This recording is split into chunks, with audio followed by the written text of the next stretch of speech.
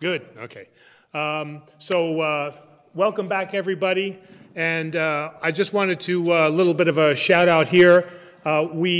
Since we've started our YouTube channel, we have attracted an international audience. So normally speaking, on any given Sunday, we will have several countries from Europe. Greece seems to always tune in.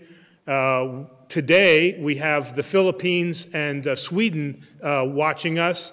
We've gotten live streams from, audiences from regions of Africa, inside Russia, and also from Texas. Is Texas a foreign country? I don't know. They think that they are a foreign country, I think, right? So. Again, the way that the afternoon session will go then is we'll just take a very, very short just stretch break every hour, I think you said, every hour. And then we're going to leave a little bit of time at the end, at least an hour, I think, at the end, because I'm sure that you have questions. And when it was very nice to hear in lunch that we were kind of all sitting around the table and we were talking, and some things we were saying was, I didn't know we believed that. And then other things we were saying was, I thought we did believe that. So you have definitely enlightened us into some things that we believe. So at this point, let me go ahead and turn it over. And again. Thank you, Father. Will you shut the door so it doesn't remain open?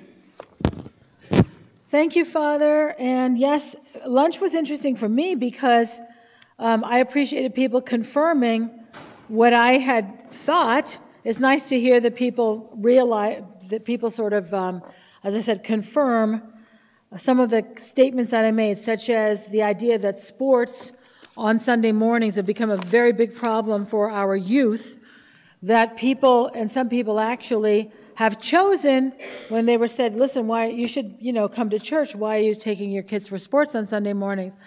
And then they decided just to stop coming to church. And so to choose between Christ and sports, and they chose sports, which is pretty shocking, but and at the same time, we're not entirely surprised, right? Because this is what our culture is presenting as a good thing. And not only that, I don't think that an Orthodox Christian that chooses to involve their children in sports on Sunday mornings thinks that they're choosing between Christ and sports. They would say, I'm still a good Christian. I'm a good person. God loves me. I haven't done anything wrong. That's what they think. They're lacking the phronema to recognize that, in fact, that is the choice that they have made. And worse off for their children, this is the choice that they have made, to choose not to introduce church and Christ as something so essential that everything else becomes secondary. So I was teaching a course at the university called Early Christianity, and the things that the students had to read, the readings of the students, were all writings from early Christianity, and some of them, at least a couple of them, were accounts of martyrdoms. And students could not understand them. They were flabbergasted that people would prefer to die rather than deny Christ. And that really shows you how people just value this life in this world, and they have such a short view. They're not thinking about eternal life. The other thing that came up at lunch was the idea of this kind of trend toward trying to Judaize the Christian faith, Christians doing things like celebrating Passover. So I did mention that, but I didn't say what's so wrong with it, besides the fact that the early church, the decision to transform Jewish feasts into a Christian understanding. The church didn't drop Passover. We have a Passover. We say, Pascha, Kyriou Pascha. We have a Passover, but it's the Passover of the Lord. It's not Moses' Passover. Moses' Passover was only for this life. It was to bring the Hebrews out of slavery in Egypt. But Jesus' Passover is a Passover from sin and death to eternal life. That's what the Passover is.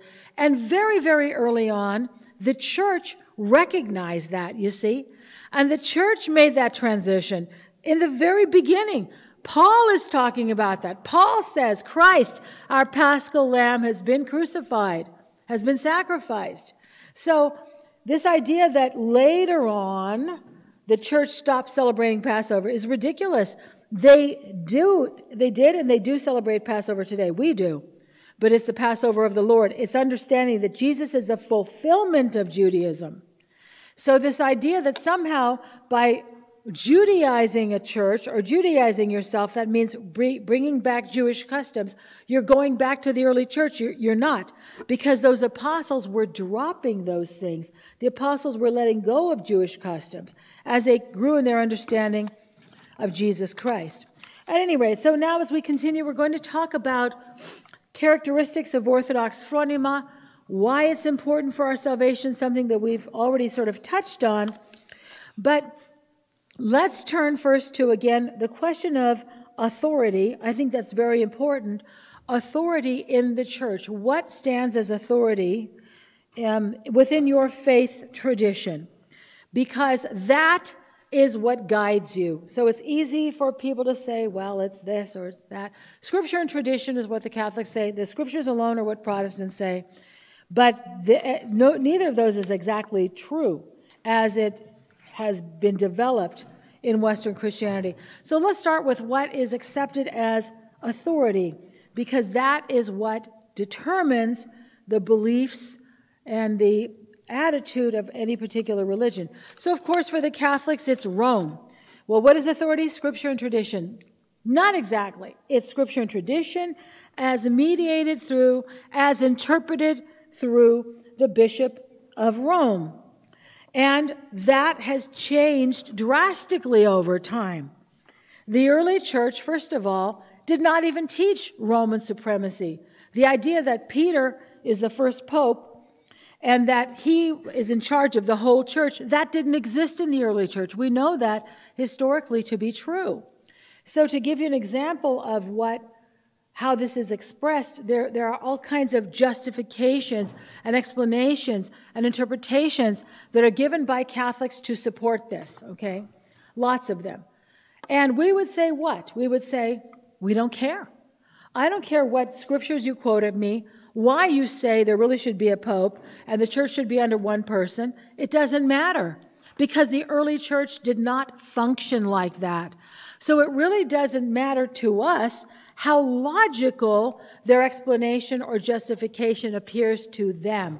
What we always do is look at what did the early church believe, how did they live, and that's what we do. So one of my students was arguing with me about, well, not arguing, having discussion about the papacy and how the Bishop of Rome was really the head of the church and that sort of a thing. I don't really have a problem with Catholics saying that now. That is the truth for them today, but just don't say that this is the way it was in the early church.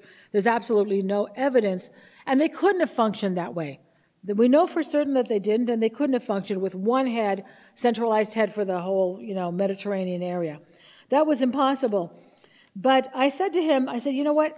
If this is how the early church was, that Peter was the head of the church, and Rome was the head of the church, and all decisions came from Rome, and everybody recognized the authority of Rome over the whole church, we would believe that more than you, okay, because that's what we are. We believe in whatever the early church did, okay? So they never followed this kind of Roman supremacy. It did not exist in the early church. It didn't even exist when Peter was alive. When there was a controversy in the church, they didn't say, Peter, you're the rock of the church. What do you say we should do? They didn't even do that when Peter was alive. So if Peter didn't have that kind of authority while he was alive, how could his successors, even if he wasn't, even if he was the Bishop of Rome, how could they have that kind of authority? But there's a lot of arguments that are made, And one of them, for example, is that the kingdom of heaven has to have a king. So there's a very strong emphasis on the monarchy of the papacy. And so there has to be one person who's in charge. So, of course, he's the vicar of Christ on earth. You can't say that Jesus is the king. Well, they say, yeah, but there's got to be somebody on earth. So he's the vicar of Christ on earth. And this, of course, is based on human reasoning, not on apostolic tradition. Paul never talked about that. Paul talked about Christ as the head of the church. We never say that somebody no matter who he is, no matter how important the bishop is the vicar of Christ on earth. He's in charge of the church on earth. There isn't one bishop at all that's in charge of the entire Orthodox Church. But this is what they say, scriptures and tradition, scripture and tradition, but all of those are explained through the lens of Rome, which issues a lot of documents. They issue a lot of documents, different kinds of papal documents, different documents from different Vatican departments, and then they explain the teaching, the decision, and then they'll quote a little snippet of a verse from the Bible, a little snippet from one of the fathers, to make it look like they're in line with the ancient tradition, but they're not, because they believe that the authority is in Rome. That authority, the decisions, the traditions, the teaching, it can change. Okay, and it has, dramatically. So for Protestants, what's the authority? Of course, the scriptures alone, but we've already shown why that's a very weak premise and really untenable, because that is actually a human tradition.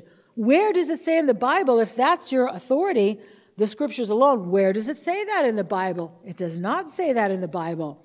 The idea that it's the scriptures alone is actually a tradition of men, the very thing that we're criticized for following.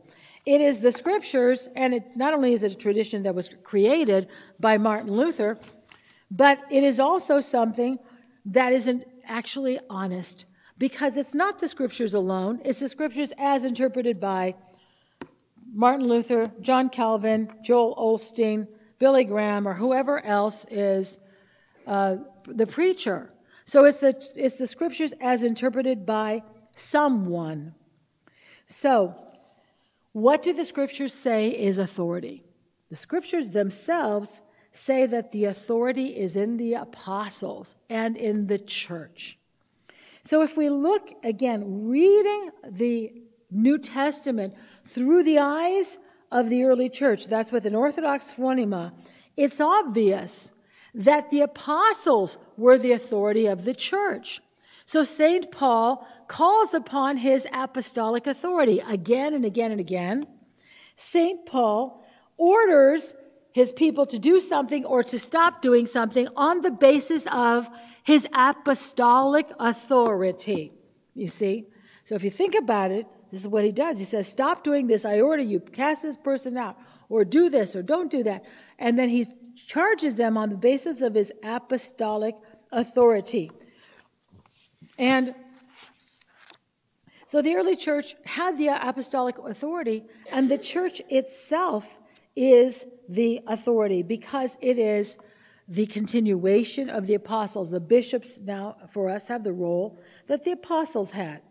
So tradition should not be a dirty word, as it is for Protestants, unfortunately, because apostolic tradition was the foundation of the church.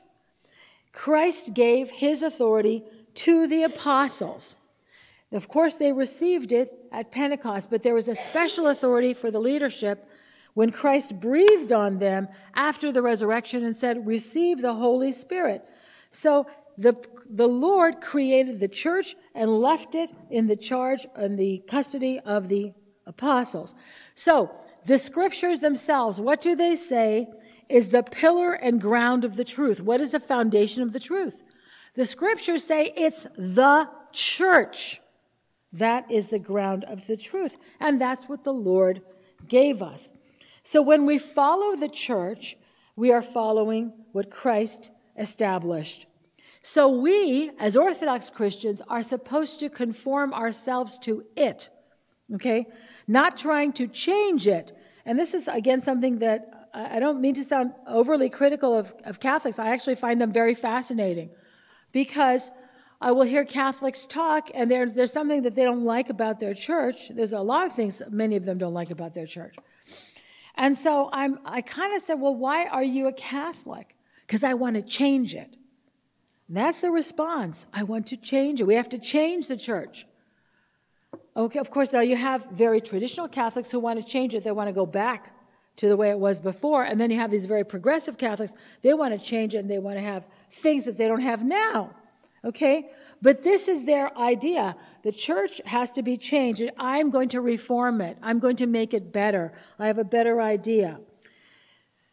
In the Orthodox faith, we never think that we know better than the church, or we shouldn't, okay? It is we that need to change to conform to the church. And so the church knows right. The church knows best. And we are the ones who are supposed to try to come to an understanding of what that is. And if we think that we know better, we have to ask ourselves, why does the church do this? Why does the church teach this? Because what the church has is what it received from the Lord. And even though it doesn't always make sense to us, there is a wisdom in that we often don't realize or aren't aware of or don't appreciate until we're at a different stage in our life. So the church has not changed much because the church has preserved these apostolic teachings. And the reason why we preserve them, again, is not dedication to tradition itself. We're not worshiping tradition. We keep it because that's what Christ gave to the apostles, and that's what makes saints. This is how we are sanctified. And I don't know if you noticed this. In the Divine Liturgy this morning, I was reading one of the prayers. Father was reading the inaudible prayers and asking Christ to sanctify us before communion. Sanctify us. He doesn't say, take away our sins, although there's some of that language too, but mostly we are asking Christ to sanctify us, to make us holy. The church is the vehicle for accomplishing that. The church knows what works because we've had thousands and thousands and thousands of saints. If you live like this, if you think like this, if you follow this way of life, you too can be sanctified. You can become a saint. I don't become a saint by figuring out on my own how to do that. I do that by following this well-worn path. It's a narrow path because Jesus said the path is narrow. The way to salvation is narrow. The kingdom of heaven, very few people find it. But you know what? That path may be narrow because it's difficult, but it's very well-worn. We follow the examples of the saints, and this is why we have confidence in the church, because we have experienced that. And we know that what the church is teaching us is true. So, what are some of the characteristics of Orthodox phronima? Preservation of apostolic tradition. As I mentioned, this is probably the number one thing. Scripture and tradition are not two different things. And so, if you ever say, well, we have Scripture and tradition, you're copying the Catholic line. It's better to say apostolic tradition, what the apostles received from the Lord. If you have to explain it because somebody gets turned off immediately by the word tradition, say, we follow what the apostles received from the Lord. Then you're not using the T word. Okay, maybe that's one way to handle that. But what Catholics did in response to the Protestant Reformation, when the Protestants were saying sola scriptura, the scriptures alone, the Catholics responded Scripture and tradition. So some of the Orthodox have copied that. The problem is that Scripture is tradition. Scripture is part of tradition. Scripture is simply the written record of some of those apostolic teachings. So it's not really good to divide them as though they're somehow something different. What else is characteristic of Orthodox phronima? This unity of the faith, this consistency in all aspects of the faith. That this comes from our phronima and it reinforces our phronima. There's a united perspective and beliefs regardless of when or where we live in the world and what time period we live in. So again, if you grew up in the church the way I did, we don't always fully appreciate the chaos out there in the world. And it is chaos as people are trying to find the church, make the church, recover the church, figure out what the early church was like. Absolute chaos. I'll tell you a little story. I was in one of the parishes. I think this was even before I was married. So we were having a General Assembly meeting. And this is a meeting of the entire parish to discuss the business of the parish. I don't really remember what the subject was, but it was getting a little bit heated. And of course, they were talking about the budget of the church. So one of the things that we see in Orthodoxy is that the lay people are very involved in the church. And in that respect, we're kind of like the Protestants. There's a lot of lay involvement. But we also have clergy and we have hierarchs, which is like the Catholic Church. So we really have something that is neither this nor that, but a little bit of both and a lot of neither. But one of the things that happened at this meeting is people got very upset about the budget and things that were proposed for what they wanted to spend. I don't remember what. Well, I was sitting next to a young man who had recently become Orthodox, and I was a little worried about this because I thought he might be scandalized by these Greeks arguing about money, okay? And he started smiling. And I said, "Why are you smiling?" He said, "They're only arguing about money." And I said, "What do you mean?" He said, "The last church I went to, they were arguing about doctrine." Because in many of these Protestant churches, they don't have any foundation in the dogma of the church. So they have to discuss all over again, is Jesus Christ the Son of God? And how is he the Son of God? And how is he both human and divine? And they argue over doctrine. We don't have that problem. So that was very surprising to me. So I'm not, out there the way some other people are who've come from that kind of a background. But believe me, the unity of the faith is very strong in Orthodoxy, much, much, much more than anywhere else. Even though we have our little quibbles and squabbles between us, that's nothing compared to the disunity in the rest of Christendom. So Orthodoxy also might surprise people that I speak about the unity of the faith, because Catholics look at us and say, "Oh my gosh, how do you live like this? This is utter chaos. You've got this patriarch in Moscow, and you've got somebody in Serbia, and you've got this Greek archdiocese, and you have the ecumenical patriarchate, you have the Church of Cyprus, and then and sometimes they have their little squabbles, right, among the hierarchs of the highest in the church." And so they look at that and they say that's absolute chaos, and this is why Rome is better. They have one person in charge, one person, there's a kind of a clear chain of command. But that's exactly the problem. We don't want to be under anyone's thumb. And the early church never functioned like that. The unity of the church was not based on a place like Rome. The unity of the church was based on the teachings of the church. That is, all Christians had the same basic beliefs and practices. And they got those from the apostles. The apostles were united in what they said about Jesus Christ. And that's why we are united. This is what makes our phronima, because we have the same teachings. So it doesn't require us to have one head of the whole church in the whole world. And even if they have little arguments between them or little disagreements, that doesn't really affect the church ultimately. And it doesn't affect our teachings.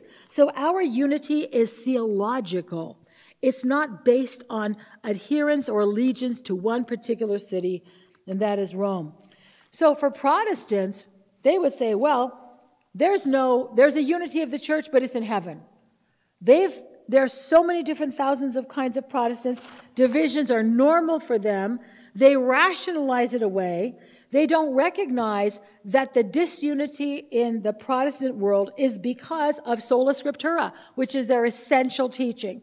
The essential teaching is the scriptures alone. I've already shown that is not how the early church functioned, because there were no Christian scriptures and everything was done orally. But they insist on that because essentially, the Protestant movement is anti-Catholic.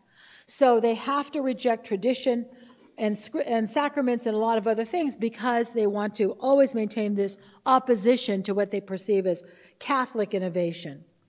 So Protestants will actually say, well, there's lots of different churches, and they're all okay, as long as you're not Catholic. Now they add the Orthodox. Now that they kind of know who we are, they throw us in there.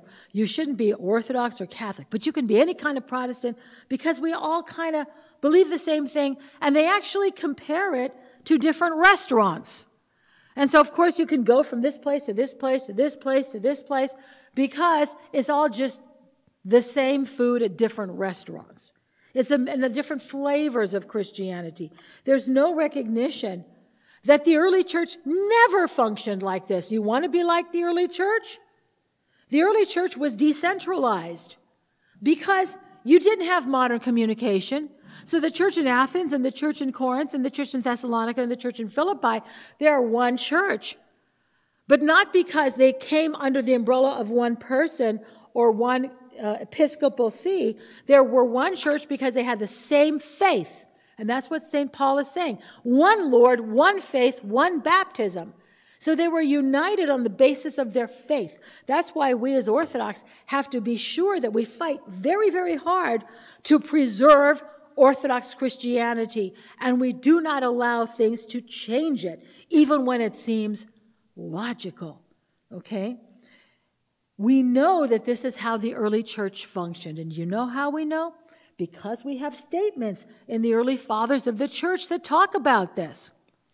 For example, Irenaeus of Lyon talks about, he wrote against heresies. There were lots of heresies. And he says that, and he was writing like around the year 185, 190. So this is 2nd century, very early. And he said that if the way to tell if something is true or if it's heresy, that's a false teaching of a serious nature, is whether or not the apostles taught it. If it was taught by the apostles, it's true. If it was not taught by the apostles, if it's an innovation, it's false. So he mentions Christians who lived on the outskirts of the Roman Empire. Barbarian peoples, this is what they called them. They didn't speak Greek. So they were called barbarians. So these are people who not only didn't speak Greek or Latin, they didn't even have a written language. They have a language because they were speaking to each other, but they didn't have anything in writing. And yet there were Christians in those places, in Gaul, in places that now France and Germany. These people, he said, if you go there and you try to teach them something or tell them something that they were not taught already, they will reject it, even though they don't have a written language. So the thing that united the Christians in the early church was the same phronima and the same beliefs and the same practices. So this is the basis of the unity of our faith. And it does not depend upon any one personality, any one person. It doesn't depend on any particular see. We don't have allegiance to, the ecumenical patriarchate. The ecumenical patriarch is the bishop who's the leading bishop for the Orthodox in diaspora, and we respect him, etc. But we don't look at him the way Catholics look at the Pope, right? I was at the house of my godson. He became an Orthodox Christian. I baptized him, and he married this Catholic girl from a very devout family. And I went to their house, and there was a refrigerator magnet with a picture of the Pope. And I thought, wow, this is really a Catholic house. And that was like, I was thinking, I don't think there are any refrigerator magnets of Patriarch Bartholomew or any, we might have the saints or our church or something, but this really shows this kind of cult adherence to one person, whoever happens to be elected to occupy the seat of Peter, as they call it, okay? Which is just mind-blowing, because you can see, or you should be able to see, how dangerous that is. And this is the reason why the Catholic Church has changed tremendously, because a pope gets an idea and he introduces it, and gradually takes root, and then another pope adds to that, another pope adds to that, and another pope adds to that. And this is why there's a tremendous departure between Orthodoxy and the Catholic Church. It's not our doing, but it's because the popes had all of this authority. How could that happen in Orthodoxy? No, because if one bishop steps out of line, the others put him back in line or they remove him. And so even though it seems chaotic to the outside, there's a kind of protection that this system of not having one leader affords us, okay? We don't have one person in authority. All the bishops are equal. Whenever they meet to have a discussion, everybody has a vote. No one dominates over everybody else. It's harder that way it's much more difficult, and occasionally we have little squabbles between some of the hierarchs in the Orthodox Church, but we don't have to worry about one person taking the church in an entirely different direction, which is what has happened with the monarchical papacy, okay, this idea of kind of earthly power. So, how do we have the unity of the faith? We have it through our phronima. Catholics have their documents. The Orthodox have their phronima, which is based on apostolic tradition. The Protestants have the scriptures alone, and that doesn't work. As a matter of fact, that's become the source of division among the Protestants. If you're saying the scriptures alone, then you should be able to point to where the scriptures support what you're saying, and everybody thinks that they can defend their teachings by the scriptures. So the Orthodox unity is not dependent upon one see, is not dependent upon the scriptures alone, but on the consistent use of ancient sources. And here's how that works. We have the same stable authority from beginning to the end. Of course we have the scriptures, they're very important, but the scriptures and their understanding and their interpretation and the spirituality of the church as it has been expressed by the fathers of the church. So why are they so important? Not because the fathers by themselves are authority, but the fathers stand as authority for us because they had the phronima of the church. They preserved the apostolic phronima, and when we see that, we recognize it, and we read them, and this reinforces our phronima. So when I, as an Orthodox theologian, go to write a book, I start reading the fathers. I have the scriptures, and then I also read the fathers. What did they say about this? So I go back to the earliest. I start with the earliest ones. I start with Ignatius and Justin Martyr and Irenaeus and Hippolytus. I start with the earliest fathers, and then I come to the closer times. And so they're all saying pretty much the same thing. All right? There's a consistency in the fathers of the church. Why? Because they had the Orthodox phronima. So this means that when I sit down to read or to write a book, I am relying on those people who relied on the people before them, who read the people who lived before them, who read the people who lived before them, and you go all the way back to the time of the apostles.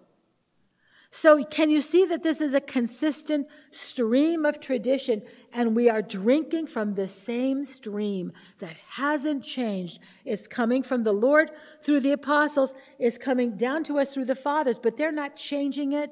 They're not adding to it. They are simply presenting it in their own way, for their own times. So the consistent use of these ancient sources shapes Orthodox phronima. Also, the divine liturgy. We're praying the same liturgy that all these fathers before us prayed. We have the same sacraments. We have the same prayers. We have the same hymns of all of those early fathers, okay? And so this shapes our way of thought, okay? It shaped their mind, and when we enter into that way of life, it shapes our minds too, okay? So the faith of the fathers, the phronima of the fathers, is the mind of the church. And today, there are people who are recognizing that they want to kind of support their ideas with the fathers. And so what's really interesting for me is that today, a lot of Protestants are starting to read the fathers. Some of them end up Orthodox, because as soon as you start to really read the fathers, you realize that it's hard to be Protestant and continue with that mentality when you see how the early church really was. So what do we see? Well, we see Catholics quoting the fathers a little bit in their documents to support what they say, little snippets of the fathers. Protestants are starting to read the fathers, and they want to show that their teachings were found in the early church. So they find some statement by the fathers, they lift it out of context, and they present it. I've had people tell me this. Oh, they quoted from this saint, I don't know who it was, that seems to be promoting substitutionary atonement or something like that. And, you know, if you take it out of context and you read just this little portion, you might get that idea. But that's artificial. It's highly intellectual. It's not just that the Father said this one thing, then you can take it out, pluck it out, and use it like a bullet point to support this particular teaching. The Fathers taught and they lived in the manner of the apostles. They taught the same beliefs as the apostles. So we do the same thing, and when we read the Fathers, this helps to shape our phronema. So what else characterizes Orthodox phronema? A lack of definitions and documents. This is very surprising to people. People are often looking for something, especially Protestants, they're looking for some way to define orthodoxy. And guess what? We really don't like definitions. We avoid them if at all possible. We try not to explain things. So if you've had somebody say to you, oh, it's a mystery, that's kind of the joke, right, for the Orthodox. It's a mystery, but it's true. It's true. So the Catholic and the Protestant mind feels compelled to define and explain everything. And that comes from that idea of the superiority of human reasoning. We should be able to explain everything, to reason out everything, even the existence of God. And if we try hard enough, and if we examine something hard enough, we'll be able to explain it. So orthodoxy, of course, doesn't function that way because the early church didn't. The early church didn't put out statements of faith. It didn't put out definitions of things. We did make a definition, or, well, not really a definition, a statement. It's called the Nicene Creed. And in Greek, it's called to symbolon tis pisteos, the symbol of the faith. That's kind of strange. Why would it be called the symbol of the faith? I can't remember. Sometimes in some service books it's called symbol in English, but usually it's not translated as symbol. But that's what it is. Why is the creed the symbol of the faith? Because, believe it or not, the creed does not really define the faith. The creed is not a definition. The creed, because God cannot be defined. So the creed is sort of like the outer limits of what we can say. It's a boundary, it's a limitation about what we can say about God, and beyond that, we try not to say anything. So that's what orthodoxy is. We avoid definitions. We avoid statements, whereas the Catholic Church defines everything. The Protestant, various groups of Protestants, they also publish statements and confessions and creeds, and they explain who they are and what they believe, and et cetera, et cetera. So this is something which, again, is foreign to orthodoxy. We only define something in reaction to heresy. So the church never felt the need to create definitions and documents. That's why we have almost none. So people will ask me sometimes, what is the official Orthodox teaching about this? And they'll say, we don't have any. And they can't understand it. What is the official Orthodox interpretation of this verse? We don't have one. So now, if somebody interprets it in a way that's very contrary to the Orthodox tradition, we would all recognize that. But we don't feel the need to give a definitive, official definition, explanation, interpretation. We don't need to, we've never needed to do that. We know it's Orthodox and when something's not Orthodox. And we usually know it intuitively. Like I did as a student, something isn't right here. What they're saying is kind of right, but there's something that's a little off. And I wasn't a theologian, I was a kid. But somehow I knew that it was not quite right because of the way they were explaining something or what conclusion that they arrived at. So another characteristic of Orthodox phronema, emphasis on the holiness of the mind, not theological reasoning to know God. So in many Christian circles, when you're talking about theology, they love the mental gymnastics. They love the argumentation. They love the logic and the complicated, sophisticated arguments that are made. And a lot of people, especially the armchair theologians, love that sort of thing. We do not do that. So you know what the fathers of the church, they called that to philosophize according to the Athenians. And they said that those were like spiders' webs, very intricate but very flimsy. So St. Gregory, who was brilliant, St. Gregory the theologian, said that he preferred the philosophy of the fisherman. So even though the fathers of the church were highly educated, brilliant minds, they did not resort to this kind of mental gymnastics to explain the faith. They simply relied on apostolic tradition. They were able, with their brilliant minds and their incredible vocabulary, to explain many things and clarify things, but they did not get involved in these complex discussions, which you'll see in somebody like Thomas Aquinas, where they're asking a question and there's a deep analysis that's based entirely on human reasoning, deductive reasoning. So for the West, everything has to make sense according to human reasoning. Everything has to be supported by a system of beliefs that can be comprehended and logically supported by deductive reasoning.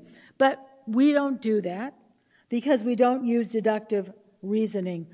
And why don't we? Because we received everything that we need to know. We already received it at Pentecost. So the church has not elaborated on its teachings, and it has also not developed more teachings because it was the consistent teaching of the early church that the church received the fullness of the faith at Pentecost. And this is something which, again, is not recognized in Western Christianity at all. Now, why do we say that the church received the fullness of the faith at Pentecost? Everything that the church needed to know, it received at the moment of Pentecost, when the Holy Spirit came.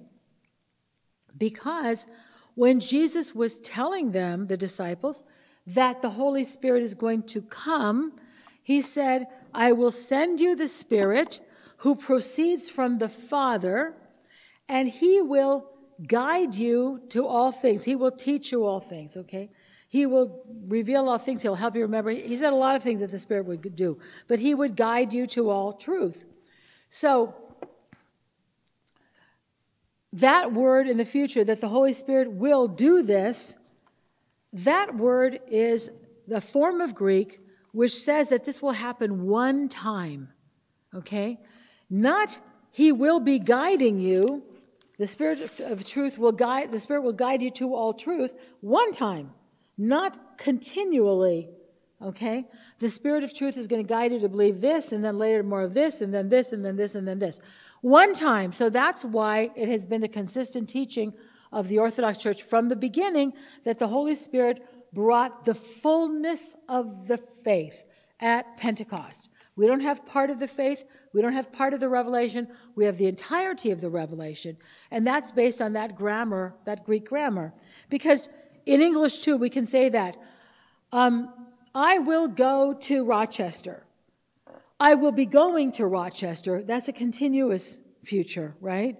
I will go to Rochester. That happens once, okay? I will go to Rochester one time. I will be going means I'm going to go periodically. So that's the difference between the future of one moment in Greek and the continuous future. And Greek has that distinction. Jesus didn't suggest that the Holy Spirit would continually be bringing new concepts. But that has become sort of the method of the modus operandi in Western Christianity. So Protestants tend to say, well, the Holy Spirit has illumined me and he's enlightened me to know this or to believe this or to say this. So every single person, they believe, can have this kind of insight. And of course, Catholics believe that they say that they don't believe in progressive revelation, but they kind of do. They know that that's not a good thing. So they say, well, it's not that it didn't exist in the early church, it's just that it was just in its infancy. So here's how they see the fathers. The fathers who are so important to us are not that important to Catholics, which is kind of interesting.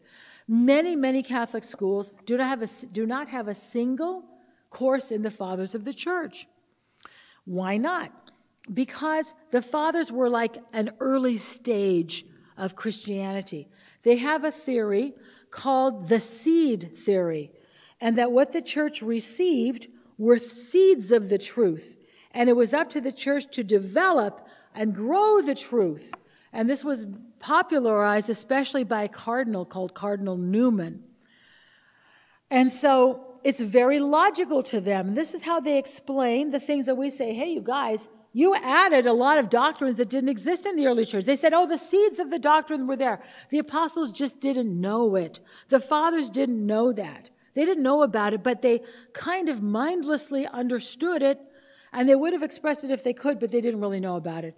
So the seeds were there, and then over time, this came to be revealed to the church. That's a very strange notion for us. We don't need things to be revealed to the church. The church has all revelation. We as individuals don't understand everything. We need to enter into maybe a deeper understanding, but the church knows everything, and that it needs to know. The fullness of revelation was received by the church at Pentecost. So there was something very similar that happened. I was thinking about, I was listening to a Catholic radio program, and they were talking about, they want more doctrines for the Virgin Mary to be promulgated. At least one particular group does. So what they will do is they will start kind of a campaign to try to get the attention of the Pope to promulgate certain doctrines about the Virgin Mary. So as you know, among the things that they developed were doctrines about the Virgin Mary that were not part of the early church, but they are convinced that they were, because they take like little snips of, the fathers, little statements from the fathers, and they try to use it to support this. For example, the Immaculate Conception of the Virgin Mary. And this is a doctrine of the Catholic Church, that Mary was conceived by her parents without the taint of original sin, that there was something kind of miraculous about her conception. Not that she didn't have a normal human conception, but somehow she was preserved, that's the exact language, preserved, free from original sin. So this idea grew over time, and eventually it was proclaimed a dogma in the 1870s, okay? Or it was 1850s, I think.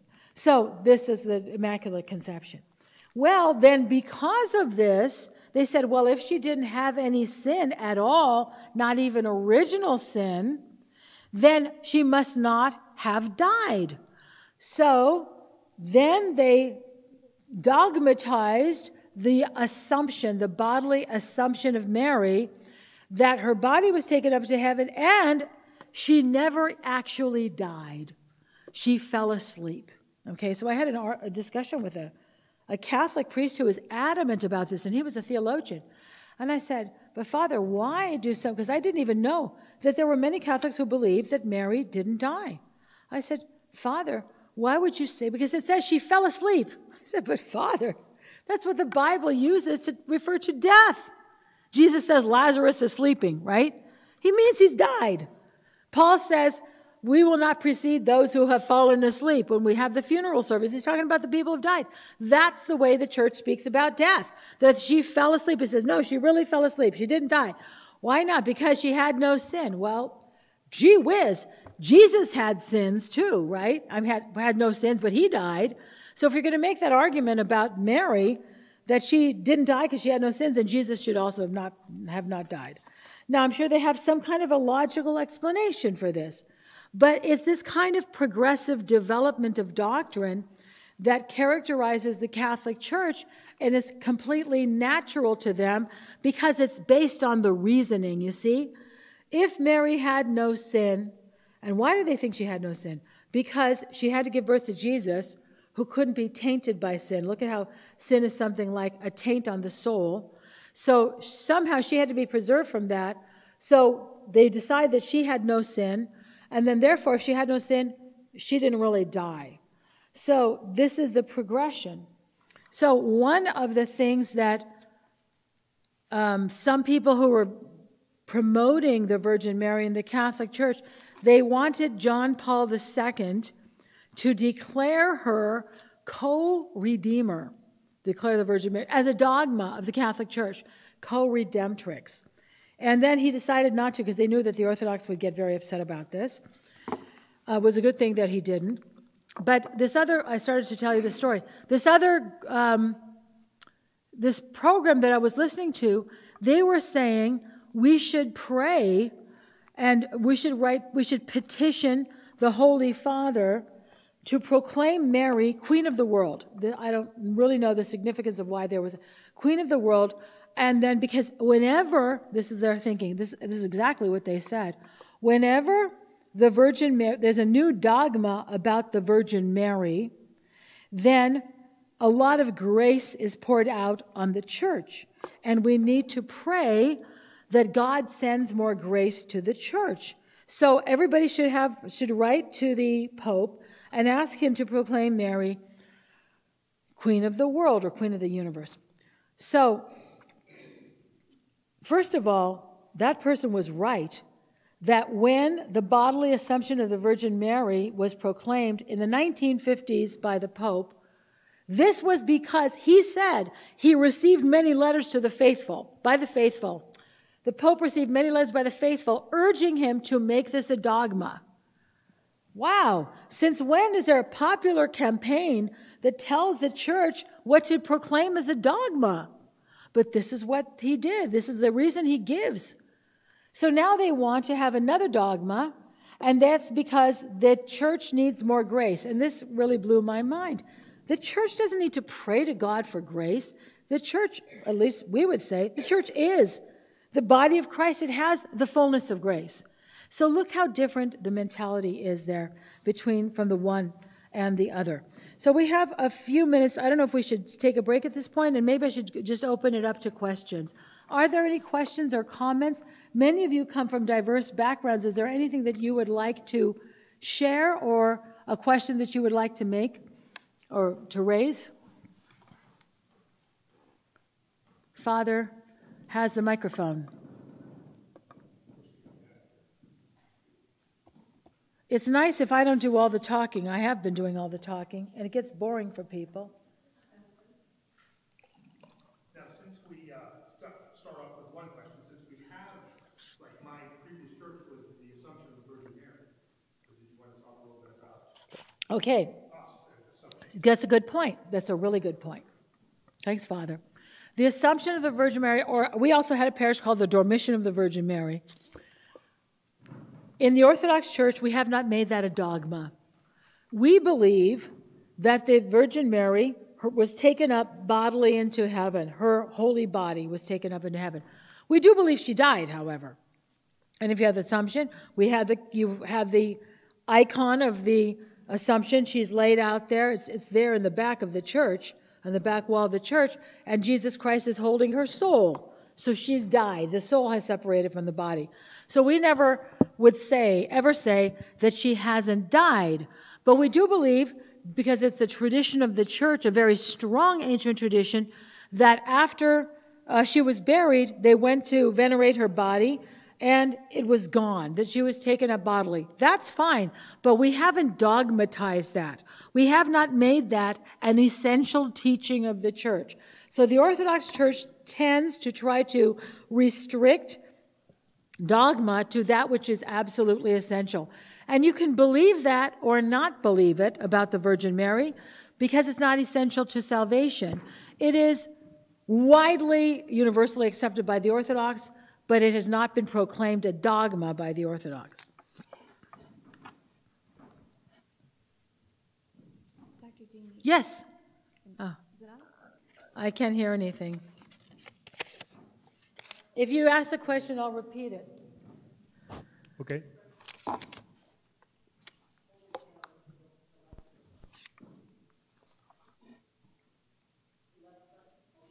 Okay. Just go ahead. Hold up. Oh, there you go. I'll just speak up.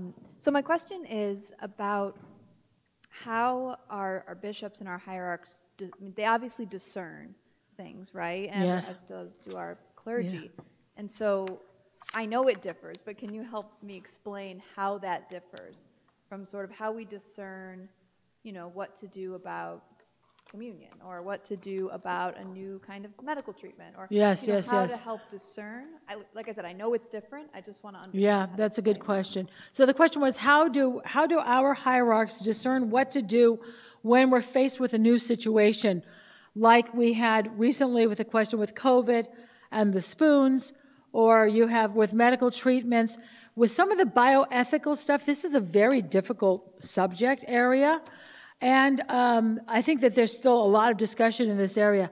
But what they do is, of course, there's a lot of prayer, and they look to whatever seems comparable from the fathers of the church.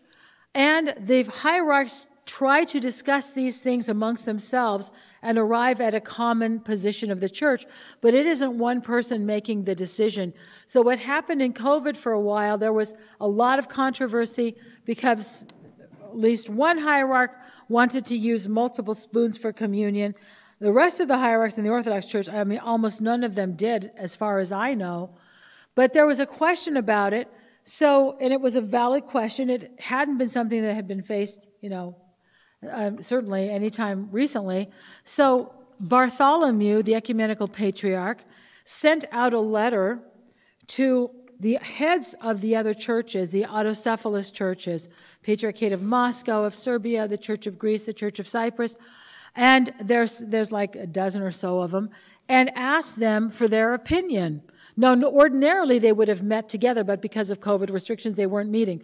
So he asked them to render their opinion what they think should be done, and then he received their opinions, and then he issued a sort of a statement on behalf of all of them.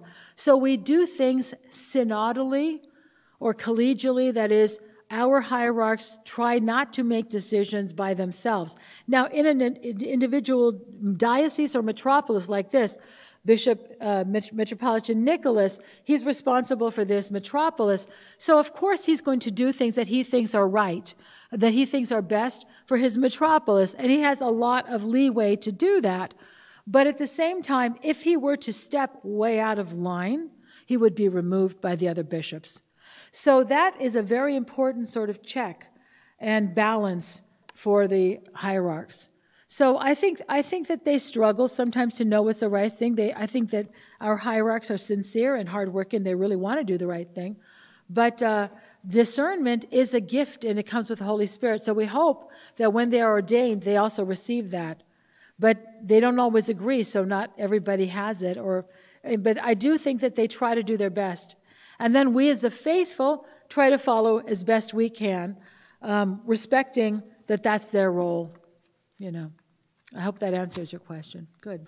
Anybody else have a comment or question? Nothing? Yes, go ahead. Don't be shy.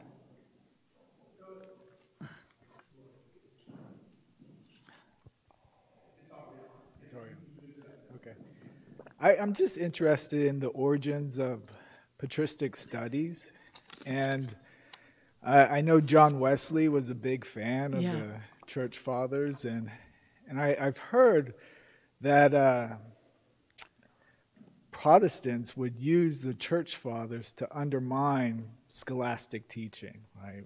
Aquinas and people like that, as a way to sort of counter, the Catholic Church. Mm-hmm. I'm wondering if in terms of your own studies, if that's something you've come across, or I haven't. Okay, the question is what about the origins of patristic studies and patristic teachings? Well, the fathers always read the fathers who came before them. So long before the reformers, the patristic studies was to read the fathers who came before. So when I'm reading Chrysostom, sometimes I'll recognize, oh, that's something Origen said. I know he read Origen. Everybody read Origen. And Origen had read Hippolytus and Irenaeus and the fathers who came before them. So for us, it's simply being part of that long chain, which is continuous. You're right about the reformers that they read the fathers too. Calvin read the fathers, he read Chrysostom, but they discarded the things they didn't agree with. So yes, they pulled out things that they liked to use as a weapon against the Catholic Church, but they ignored all those other things that the fathers said. But the fathers never spoke about sola scriptura, right? So they're using it in a very limited way, the same way that they use the Bible. They remove the particular saying or teaching of that father out of its context and use it as a proof of their position. We don't do that. And this is what's happening with the Protestants who are interested in the fathers today. They take out just specific parts and they're using it to prove their opinion. We read the fathers to learn how to think like the fathers. We want to conform our minds to them because they conformed themselves to Christ. You see? Rather than saying, this is my opinion, and I'm going to find something in the fathers that supports that. You see what I mean? That's not honest. The seminarians that you teach, are they trying to reclaim the fathers? Are the Catholic seminarians trying to reclaim the fathers? No. Not at all, because they think of the fathers as, they wouldn't say they're not important, but they really aren't important for them, because they believe that the church developed in its understanding. That's why I was talking about development of doctrine. So the apostles received seeds. The fathers developed that a little bit. And then Thomas Aquinas was even better. And they spent a lot of time on modern theology. But definitely, they would see that the farther along the church progresses in time, the closer it is to the truth. That's what they believe. And they've kept changing because they believe that there are new insights that were brought, for example, during the Middle Ages. So if Aquinas is farther along than Chrysostom, why read Chrysostom? Why read Gregory the theologian? Because they have been surpassed, you see? And that's really, so they don't spend any time with the fathers. They don't have the mind of the fathers. So that's why I said, in some Vatican documents, you will see them quoting very brief statements by the fathers because the Vatican knows that they have to show that they're in line with the early church and the patristic tradition, but they don't really rely on the fathers. They don't read the fathers the way we do. So there are people who are devoted to the fathers and they like them and they read them, but it's nothing like us. Yeah. Thank you. Good question. About modern, about the fathers, patristic fathers, how would we understand moderns like Zizioulas, Romanides, Ioannidis? Do we call them theologians, or do we not, as the Orthodox, use that term to describe those who, are moderns? Yeah, that's a good question. So the question is, who are the fathers today? Do we have any fathers from today? Well, the Orthodox believe that there are fathers in every generation, but time will tell. This is my opinion. So that we don't know we don't call any modern person a father today, but we do have fathers from the early part of the last century. St. John of Kronstadt and Nicodemus of the Holy Mountain, and some from the 1800s. So we do have modern fathers. But whoever is today or a more recent person, whether it's a Meyendorff or Schmemann or the Zizioulas or whatever, they will have to be dead for a while. And then eventually people will start to refer to them. And if they are recognized as having a holy life and that their writings reflect the true orthodoxy, people might start to refer to them in that way. So there's no committee that decides this is a father, this is not a father. It's what the church recognizes in that person. So it's going to take time. In the Orthodox sense, be referred to as a theologian? Today, as a theologian, yes. Oh, they could. Because the theologian is one who talks about God. So, that term, there are some people who want to show how, intelligent they are. They said, the church has only had 3 theologians, right? John, the theologian, Gregory, the theologian, and St. Simeon. The church has only had 3 theologians. That's ridiculous. The church has had thousands of theologians. There's nothing wrong with that word. But we've never given the title, the theologian, except to those 3. But it's ridiculous to say that the church has no theologians. Of course we have theologians, okay? We have people who have studied, and they speak about God, and they write about God. They're a theologian. But, so this is like when I say, when we say, when you come forward with a chalice, Father, and you say, holy things for the holy, you're saying, come forward, you saints, right? So all of us who come to the chalice are claiming to be ayi, right? But we're not given the title until we die, and the church recognizes us as that. You see what I'm saying? So we're on a different level as those saints. And so the theologians of today are on a different level as the people who have been given that as an official title by the church. When you ask the question, make sure that you have the mic close to you, because we're actually sure. recording this so others can see it, plus we have some people online. That's why I'm repeating it, just in case they're not heard. I was a student at St. Vladimir Seminary when Father Schmemann died, who was so much loved. Wow. And Father, let me see. Father what? When Father Schmemann? Schmemann died. And someone walked into the room and saw a student painting an icon of him and scolded her severely, saying, you can't do that because you have to wait for some time until it's forgotten in the mind of the church the sins that he committed, that he wasn't perfect, which I thought. Yes, so you were a student of Schmemann, and after he died, somebody was painting something in an iconographic style as though they were making an icon of Father Schmemann. And that person was scolded for that. Yes, that was appropriate because we as individuals don't decide who's a saint and then make an icon of them. We're supposed to allow time to pass, and the church recognizes this person as a body. So that was exactly right. Thanks for sharing that. Well, part of the point was that it wasn't the assumption that he had no sin, Right. and he wanted him to be clear about that. Yes, of course. It's not that, because even the saints had sins. So it's not that. It's because the decision about who is a saint and who is not a saint is something that belongs to the church as a whole. That is discerned. The question before was about discernment. This happens in time, over the course of time by the church. So here again, sometimes people are very critical of St. Augustine. Well, St. Augustine has been canonized by the church. There are a lot of people who don't like Augustine, and they think that he shouldn't be a saint or he shouldn't be a father.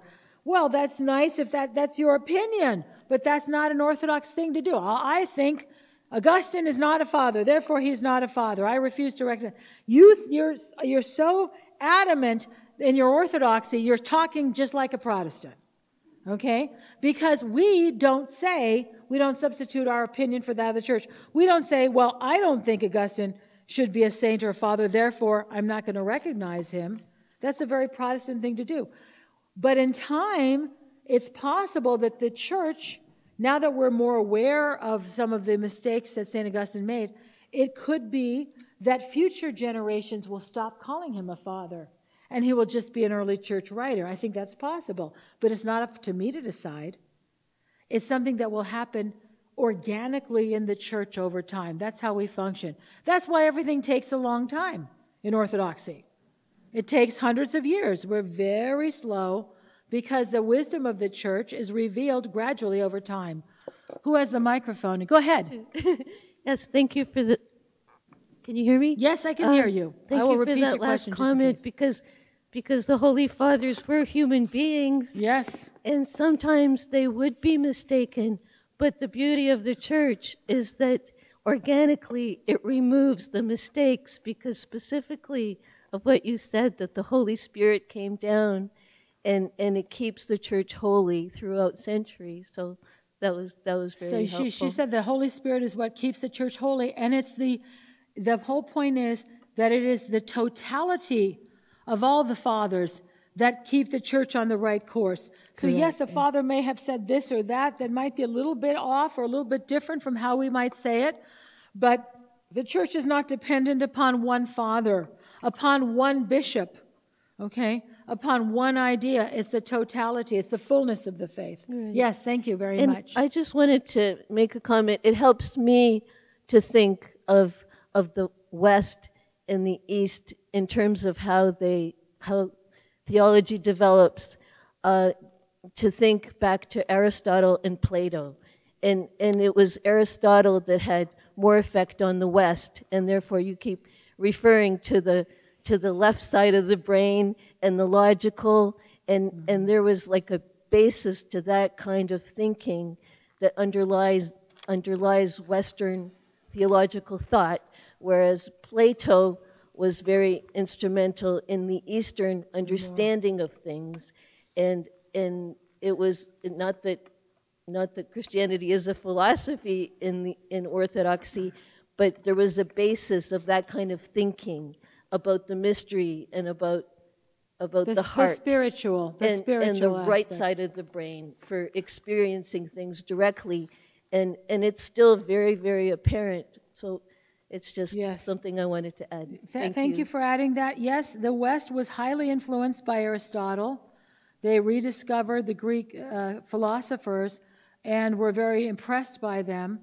But even before that happened, the seeds for this emphasis on human reasoning had been firmly implanted in the West. But then when they got Aristotle in the mix, yeah, absolutely. Yes, go ahead, Tatiana. Hello, Dr. Jeannie. Hi, Tatiana. She's visiting. Just speak close, Hello, put your everyone. mouth close to the microphone. Put your mouth close to the microphone. Like this? Yeah, that's better. Myself and my friends, we are coming from St. Nicholas Orthodox Church from Jamestown, New York. And it's such a treat to have you here, Dr. Jeannie. Thank you. And the discussion has been so interesting so far. I have two questions. I'm going to kind of move it away from what we just talked. That's fine.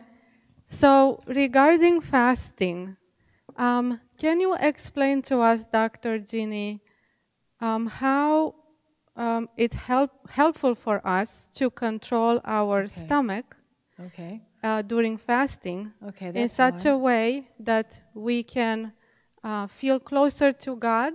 Okay. And mostly, what are the fathers and the mothers of the church say about that, if you can tell us about that? So about fasting, how it brings us closer to God, and what do the fathers say about that? Yeah, like controlling our stomach, how that helps us. Okay. And my second question. Okay. So now that it's fasting and I'm paying more attention of what I eat and things like that, and also on the other side we have the war in Europe, it's hard for me not to think how blessed I am that I can still have food. When I read about all these people who might be starving, without water, basic necessities, how can I use that information to make my faith stronger during the Lent, as opposed to starting to judge or like be upset at God or not think very well toward God, so to speak. Okay, all right. Well, those are really good questions. And Tatiana, you're going to be around for the next session, right? You're not leaving yet, are you? Okay. So I'm not going to answer those right now because we've reached an hour, and I want to let everybody stand up.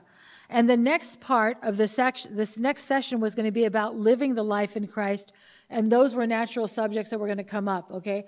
So let's get up, stand up, take a break for about 10 minutes, walk around, and come back at 2:45, okay? Then we'll go to 3:45-ish. Father, do you do Vespers here? Do you do Vespers? Okay, all right.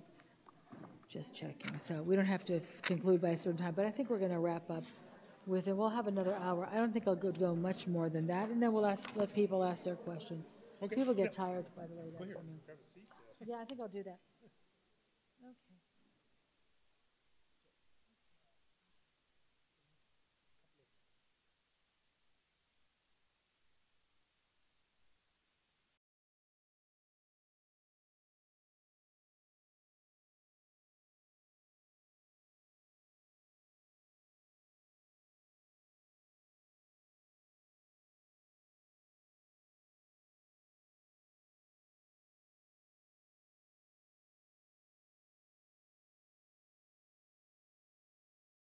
Okay, so.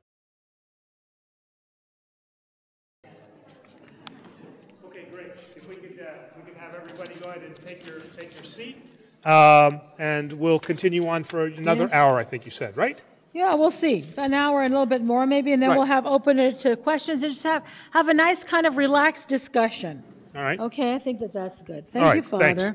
Okay, so we talked about phronima, what it is not, how it creates unity, it reflects the unity. So how do we live as Orthodox Christians? Let's be practical about this. Again, to acquire an Orthodox phronima, that is to have the mind of the early church. How did they have their mind? How did they know what to believe? How did they know how to behave? Well, they learned this from the apostles. And this is very obvious throughout the New Testament.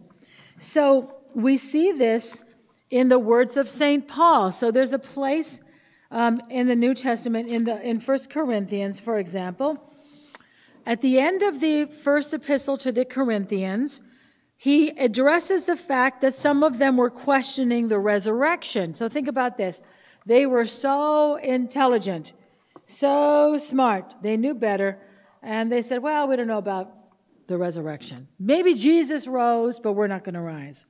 So St. Paul addresses this. And this is what he says. He says that this is the first thing I taught you. Now, there's a couple of places there where to the Corinthians, he reminds them of what he orally taught them. I handed on to you what I received from the Lord, that the night in which he was betrayed, the Lord Jesus Christ took bread with his hands and broke it and distributed and gave it. He says this, that he already taught them that orally. So sometimes what we have from Paul is a reminder of what they already know that he had taught to them orally. By the way, we haven't really talked about why books were not, so important, why it is silly for people to insist upon everything being in writing, but I'm going to get off track if I start talking about that. So now to the Corinthians, at the end of this epistle, St. Paul says that he taught them about the resurrection of Christ as of first importance. That is, nothing was more important than that. And he makes a list. He says, and this is what I taught you, that the Lord Jesus Christ died. He was crucified, and he was buried according to the Scriptures. He was crucified according to the Scriptures. He was buried. He was raised on the third day according to the Scriptures. And he was seen by Cephas and James and the 12 and the 500. So he lists all these people that saw the risen Lord. Now, that's not the complete list, but it is a list of the people who saw the Lord. And then he says, and so we taught, and so you believed. So he talks about how the apostles give the same teaching consistently. That's very important. We didn't have Philip teaching one thing about Jesus, and Thomas teaching something else, and Paul teaching something else, based on their individual opinions. There was a consistency of the faith. This is extremely important. And today, people are trying to undermine this. So at the University of San Diego, I was teaching the course called Early Christianity. And then one semester in the listing, it was changed to Early Christianities, plural. I said, I was the only person that was teaching the course. I've taught it for 20 years. And nobody asked me about that, but I'm an adjunct, so I don't count, okay? So they obviously had a meeting, and they decided to call it Early Christianities because that's the trend today.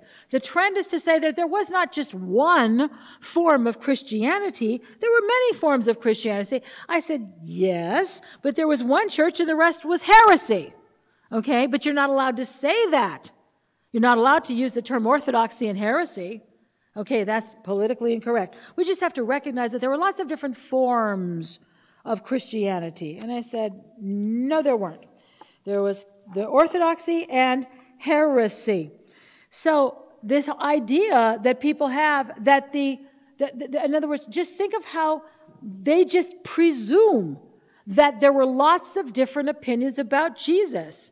Well, maybe out there, but in the church, there was one understanding, one orthodoxy, and this is what, as an apostle, that is what you taught. So it doesn't really matter to me what a heretic might have said about Jesus Christ. The apostles were consistent in what they said. They were consistent. And St. Paul reflects that. So we taught, and so you believe. This is what we taught you. We all taught the same thing. And elsewhere he talks about how all the apostles teach the same thing. Okay? So they were consistent because they were not giving their own ideas, their own interpretations, their own teachings. They were not giving the traditions of men, but traditions of the Lord.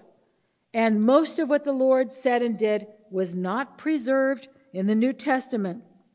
So the apostles learned from the Lord. They lived with him for 3 years, and they watched him interact with those scribes and the Pharisees and with poor people, with tax collectors and sinners and the chief priests. They watched his interaction.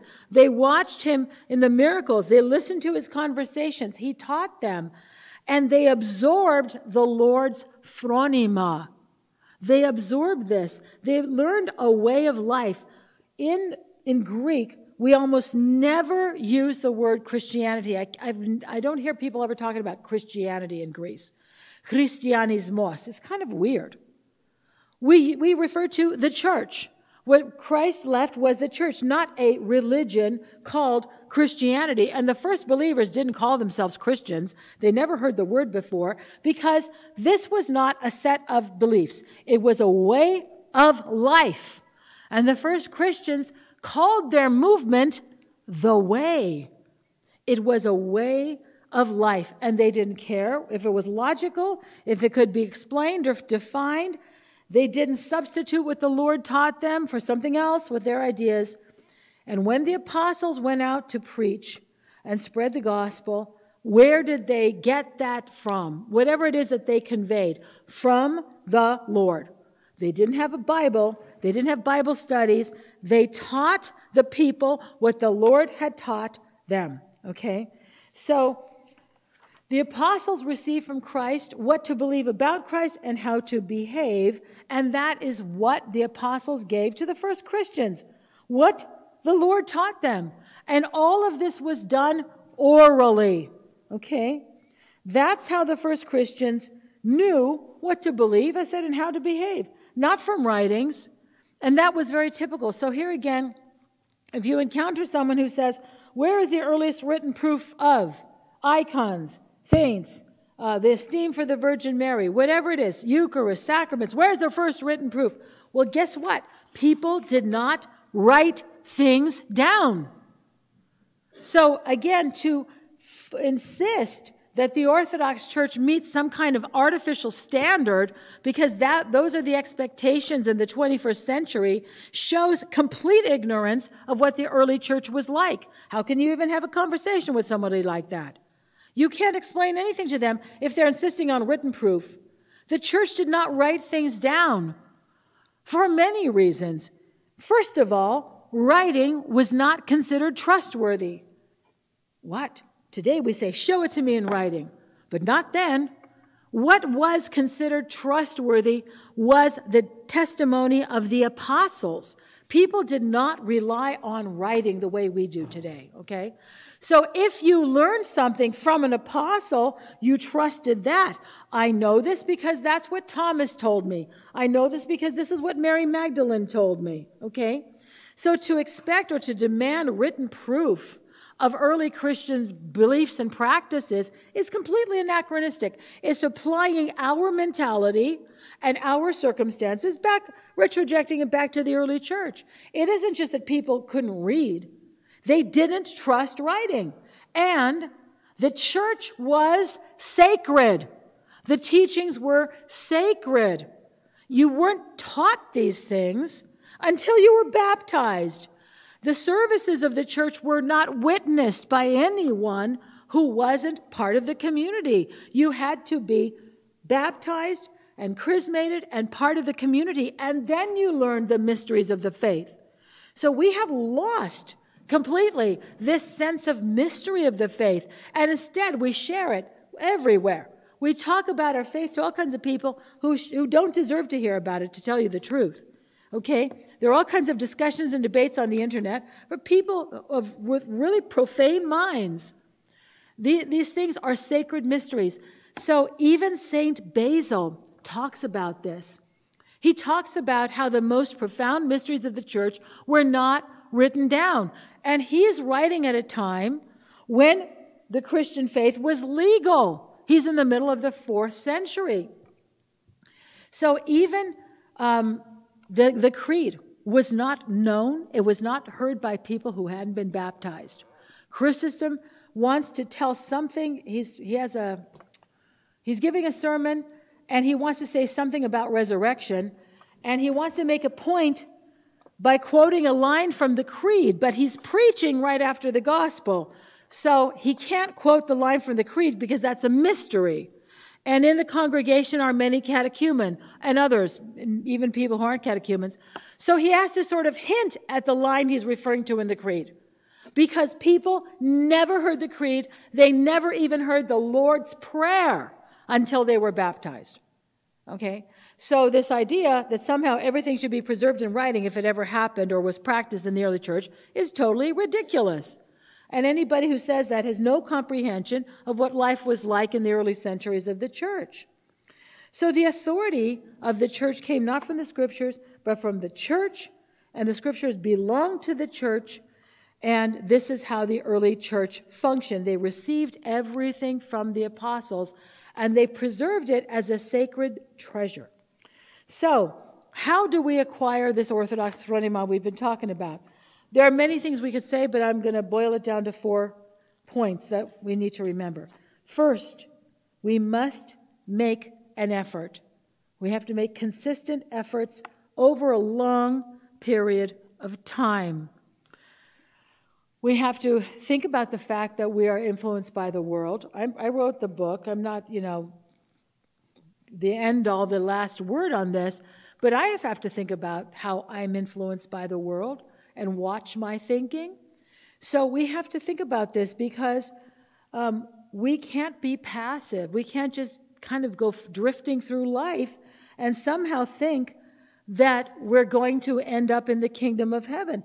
We have to work for our salvation. Many Orthodox know that verse, work out your salvation, because salvation is difficult.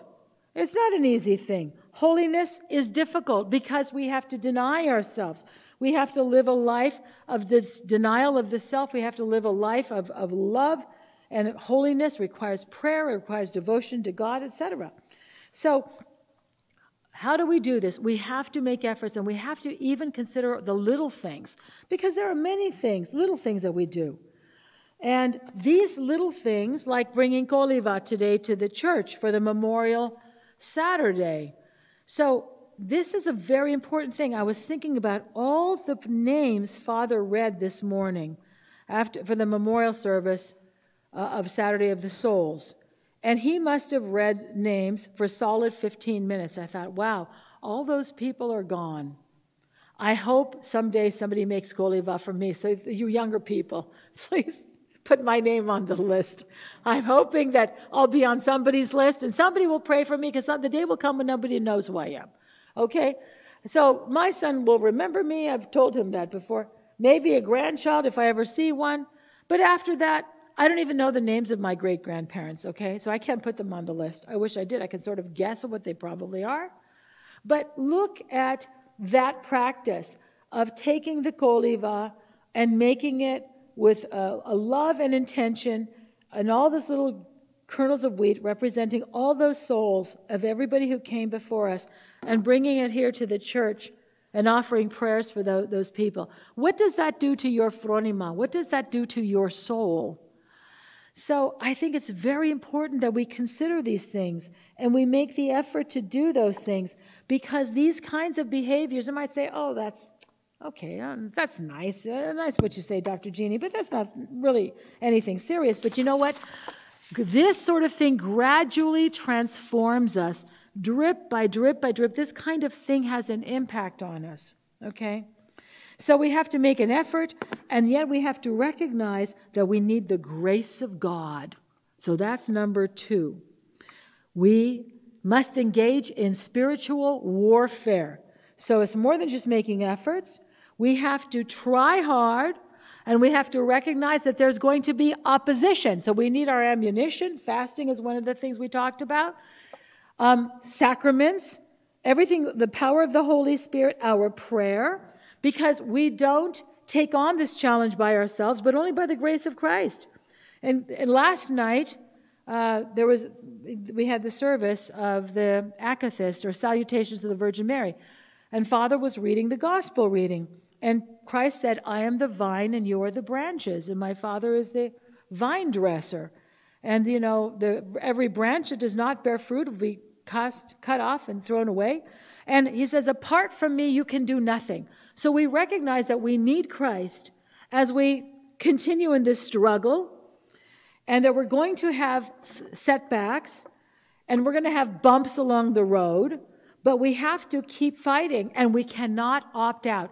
There is no pause button. This is a continual battle, and it's constant warfare, and it's mortal combat to the end, to the death. Okay? Because the stakes are really high. And so for those people who think, well, it's not that important if we don't go to church because my kids are in sports, you know, they're really choosing eternal death. It's a stark thing that I'm saying here. I'm not saying they're going to hell, because I don't know what's going to happen to them. Maybe the light bulb will come on. But to choose anything else above Christ, especially something so trivial, before Christ. Even Christ said we can't even have our children and our parents and our spouses before him. Well, how would we possibly think that we could put sports before Christ, or a job before Christ, or anything else? We have to recognize that these are the forces of the world on us, and they're convincing us that this is okay. So we're going to be attacked. We're in spiritual warfare, and we have to fight because it is our soul and our eternal future that is at stake. The media is telling us, don't worry about it. You're a good person, right? That's okay. Why are you worried about this? You're a good person. Where does Jesus say that it's the good people who will go to heaven? You have to be a good person. Where is that anywhere? Okay, we have to become holy. We can't become holy when we're not engaged in the life of the church. So we have to transform the way we think. And then we have to decide, who are we going to believe? Are we going to believe the culture that tells us it's okay, you don't have to go to church? Or are we going to believe the church? So it's a very dangerous thing to say, I know better than the church. Oh, the church is just, well, you know, they just need the money, or they just want to see a lot of people in church, or whatever they have, whatever excuse people have. But definitely people are choosing their own path. And that path is a very dangerous thing. So we have to realize that there is a battle out there, that the devil is fighting hard against us. And don't succumb to the illusion that there is no spiritual warfare. There's plenty of warfare going on, okay? And people are saying, that doesn't really matter. There's no such thing as hell. That's also very popular today. And the devil's very happy if we don't think there is a hell, or that hell is not eternal. Of course he's happy, because then we relax, we don't struggle, and we don't fight the good fight, and then before you know it, we have lost everything. So we need Christ, and then number 3, we need illumination by the Holy Spirit. So we have to struggle, we have to turn to Christ, we have to recognize that this is spiritual warfare, and 3, we need the illumination of the Holy Spirit. So how does this begin? We were set on that path. When we were baptized, we received what is called holy illumination. Okay, holy illumination. And through holy illumination, we received the Holy Spirit. And then we are chrismated. And we are given all the gifts of the Spirit to live a Christian life. But that's not the end of it. That's just the beginning. So we should never be comfortable with the fact that we're baptized and we're Orthodox Christians. So we need to become illuminated in our mind. We should learn about our faith, absolutely. But we need to become purified in our mind. We have to be thinking about how we can become more holy in the way we conceptualize things.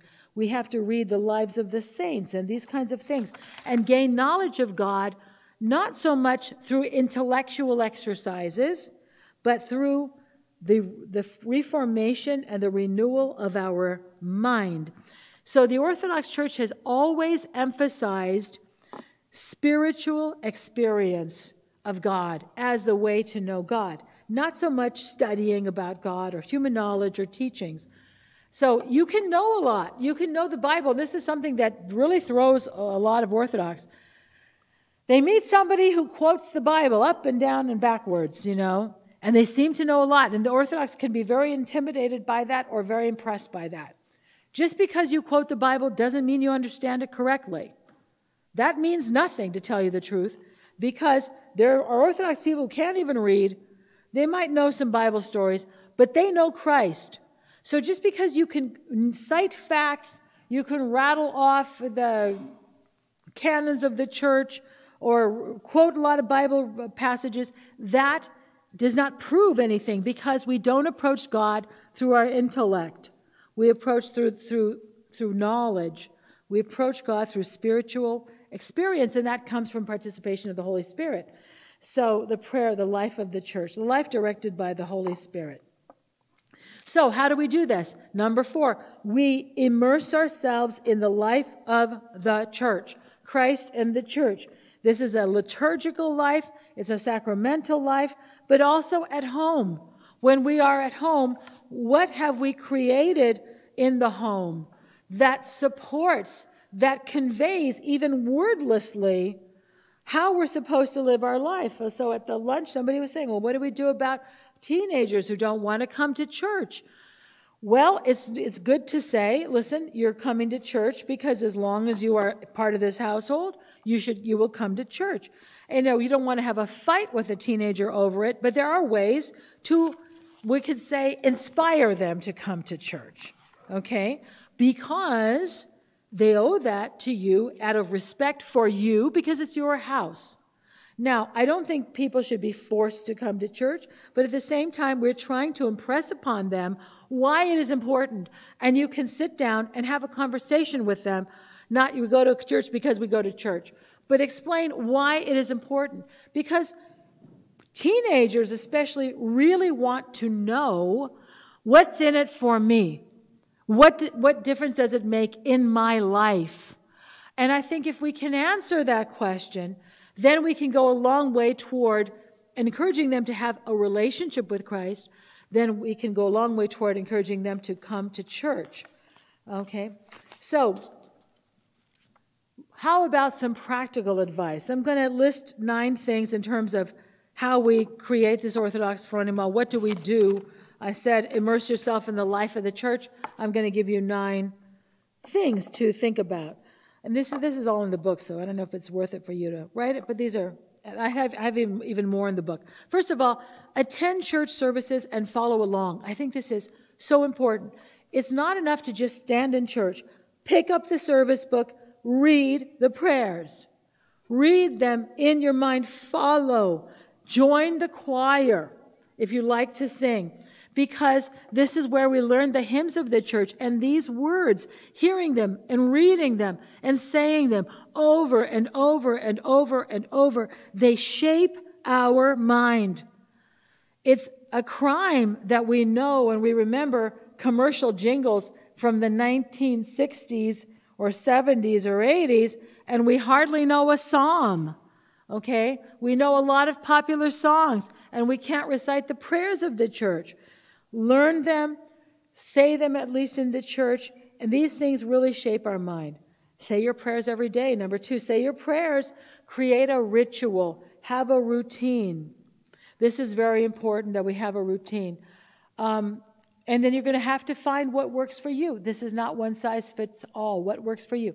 For me, there was a time when I would say my prayers when I got to the office, because I had to work very hard just to get out of the house and get to church, get to school. I got to my office, and the first thing I did was say my prayers. That's a weird place to have your prayers, but it was a place I knew I wasn't going to be disturbed. I wasn't going to be interrupted, and I wasn't stressed because I had arrived, so this is what I was doing.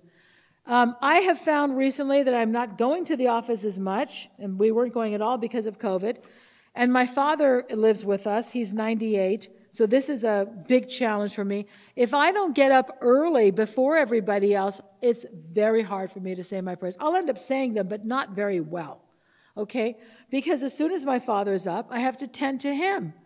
And then I'm distracted. Then Father Costa gets up and he wants his coffee, and then they want their breakfast, and then the pills, and now my day is off. I'm off and running. So you're going to have to find what works for you. But make sure that you try to create a ritual, a routine. And then not only in the morning and the evening prayers, of course, cross yourself often. We kind of gotten out of the habit sometimes of doing that. Make a blessing over what you do. Cross yourself when you get inside your car before you start to drive. Bless your food on your plate. This is, if not, don't follow the priest's blessing. Hold your fingers in the Orthodox way with 3 fingers and make the sign of the cross over your food before you eat, not to mention saying the prayer. Bless yourself throughout the day. In other words, these are ways that we sanctify our daily lives. These kind of mundane activities of daily life can really have a lot of power in terms of orienting us toward God if we begin to do these things.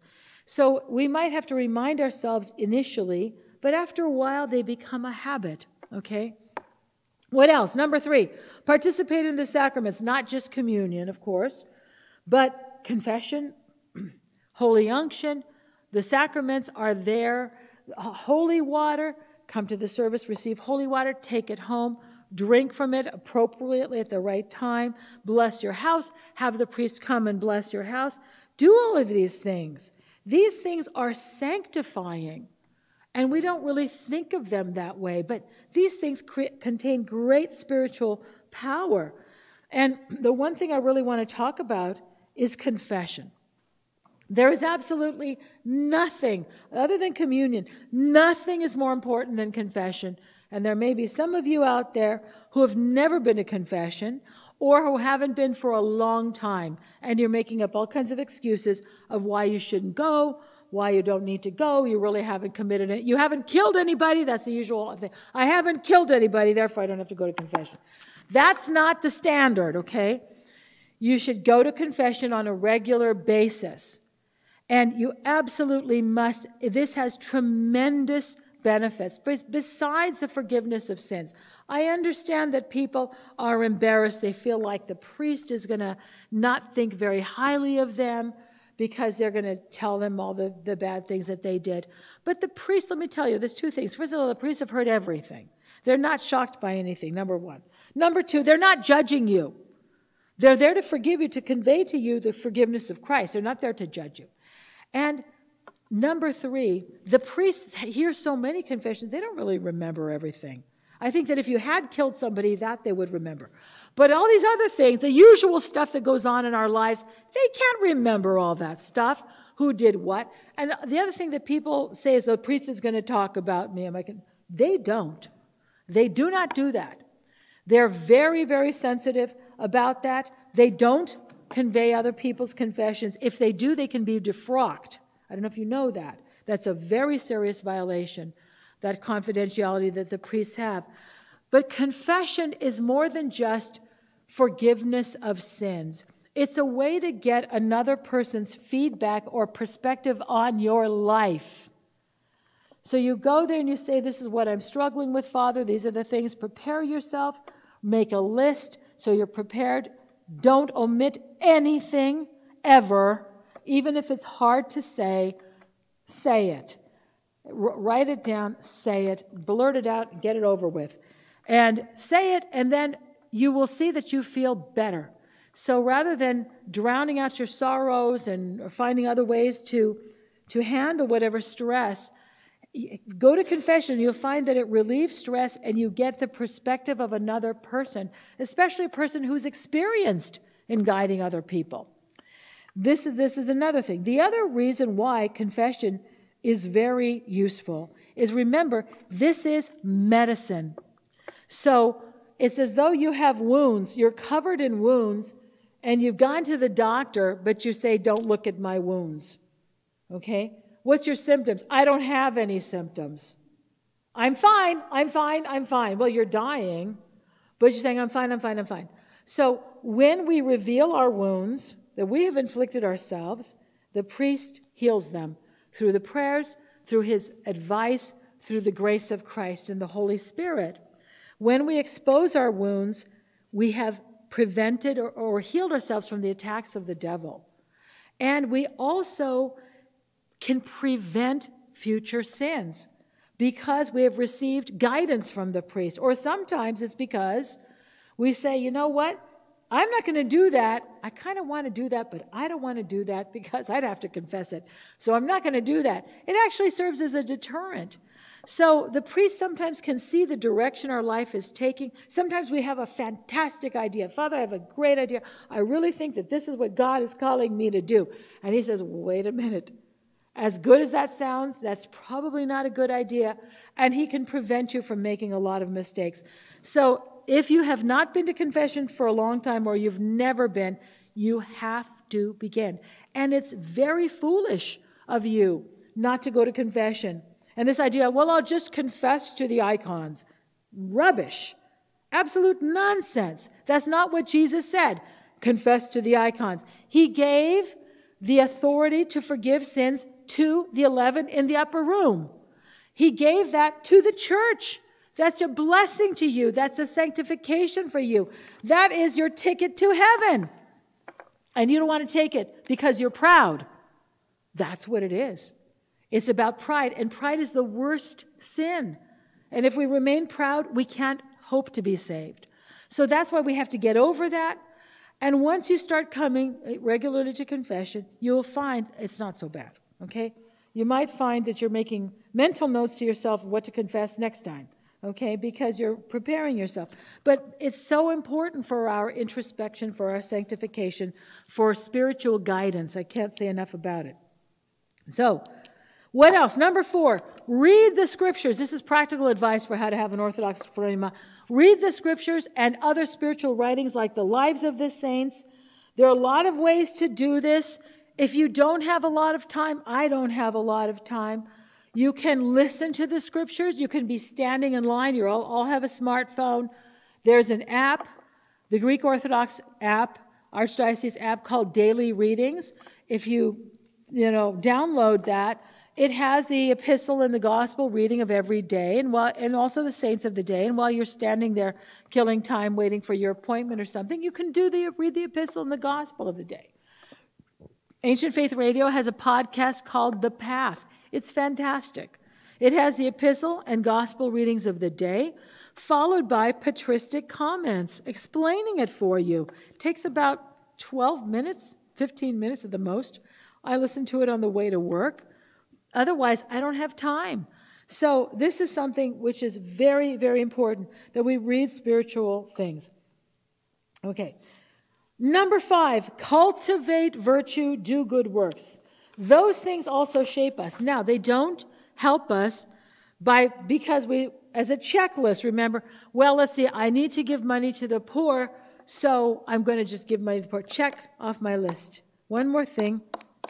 Okay? No, it's not about that. It's that we remember the poor, we pray for the poor, we sacrifice for the poor, and hopefully we give generously, even sacrificing things that we might like ourselves, and instead you say, you know what, I don't really need this.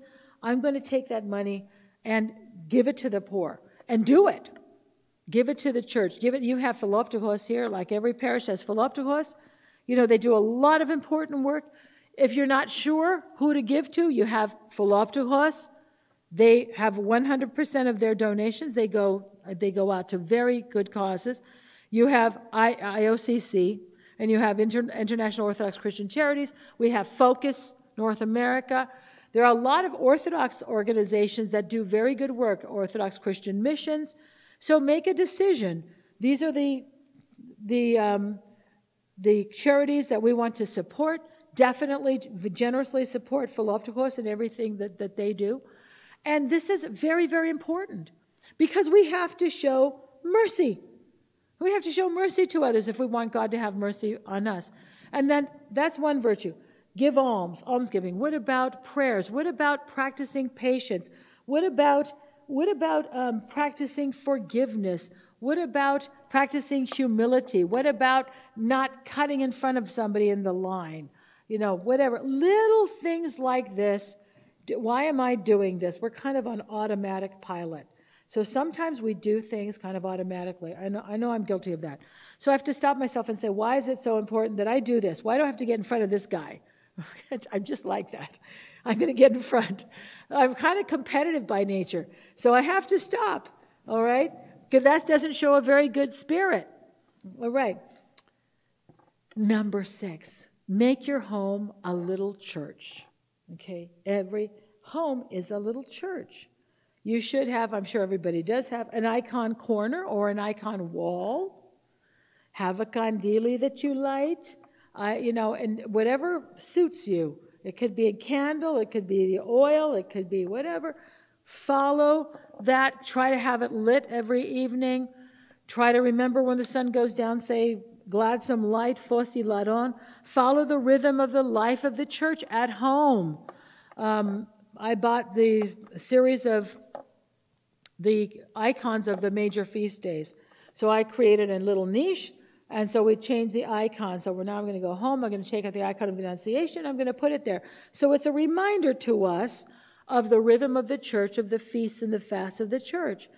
And as you're establishing your little house church, make sure you find and establish an appropriate lifestyle, something that's appropriate to your role and your season of life and your circumstances.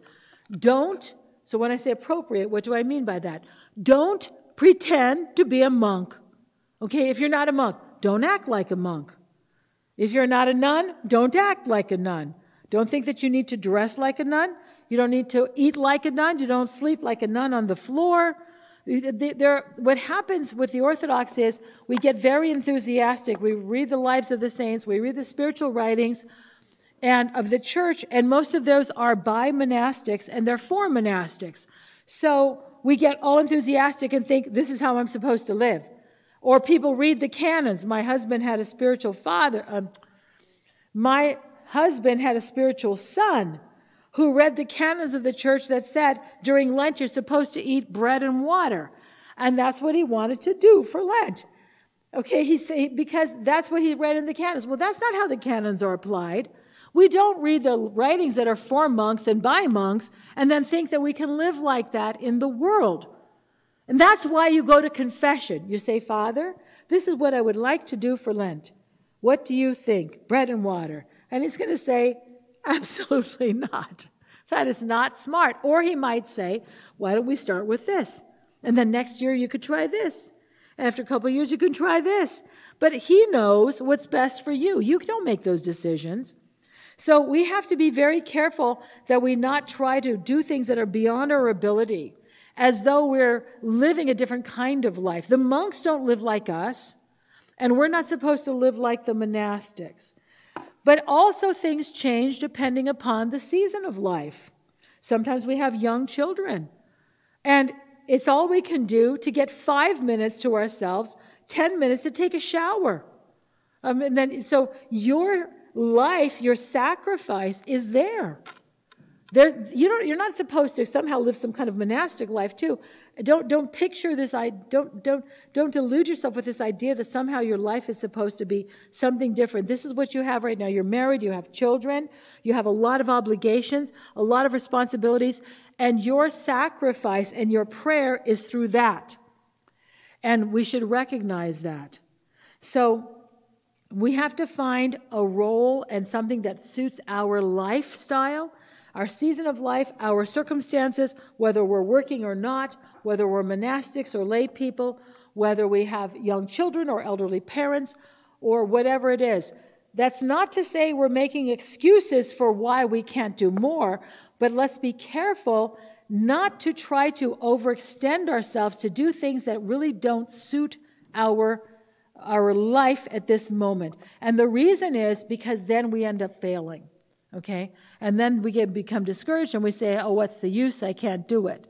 Or what happens is the devil puts an idea in our head. This is what you should be doing because that's what you read in that book, right? Right. And then you know what happens? This creates strain and stresses in the house. And then the devil's very happy because now you're arguing during Lent. Okay? So we have to recognize that sometimes the good that we want to do can be used by the evil one against us. So we have to, again, that's why, another reason why we go to confession, because the priest will help us to recognize that this thing that we think is wonderful is actually going to harm our family. Okay?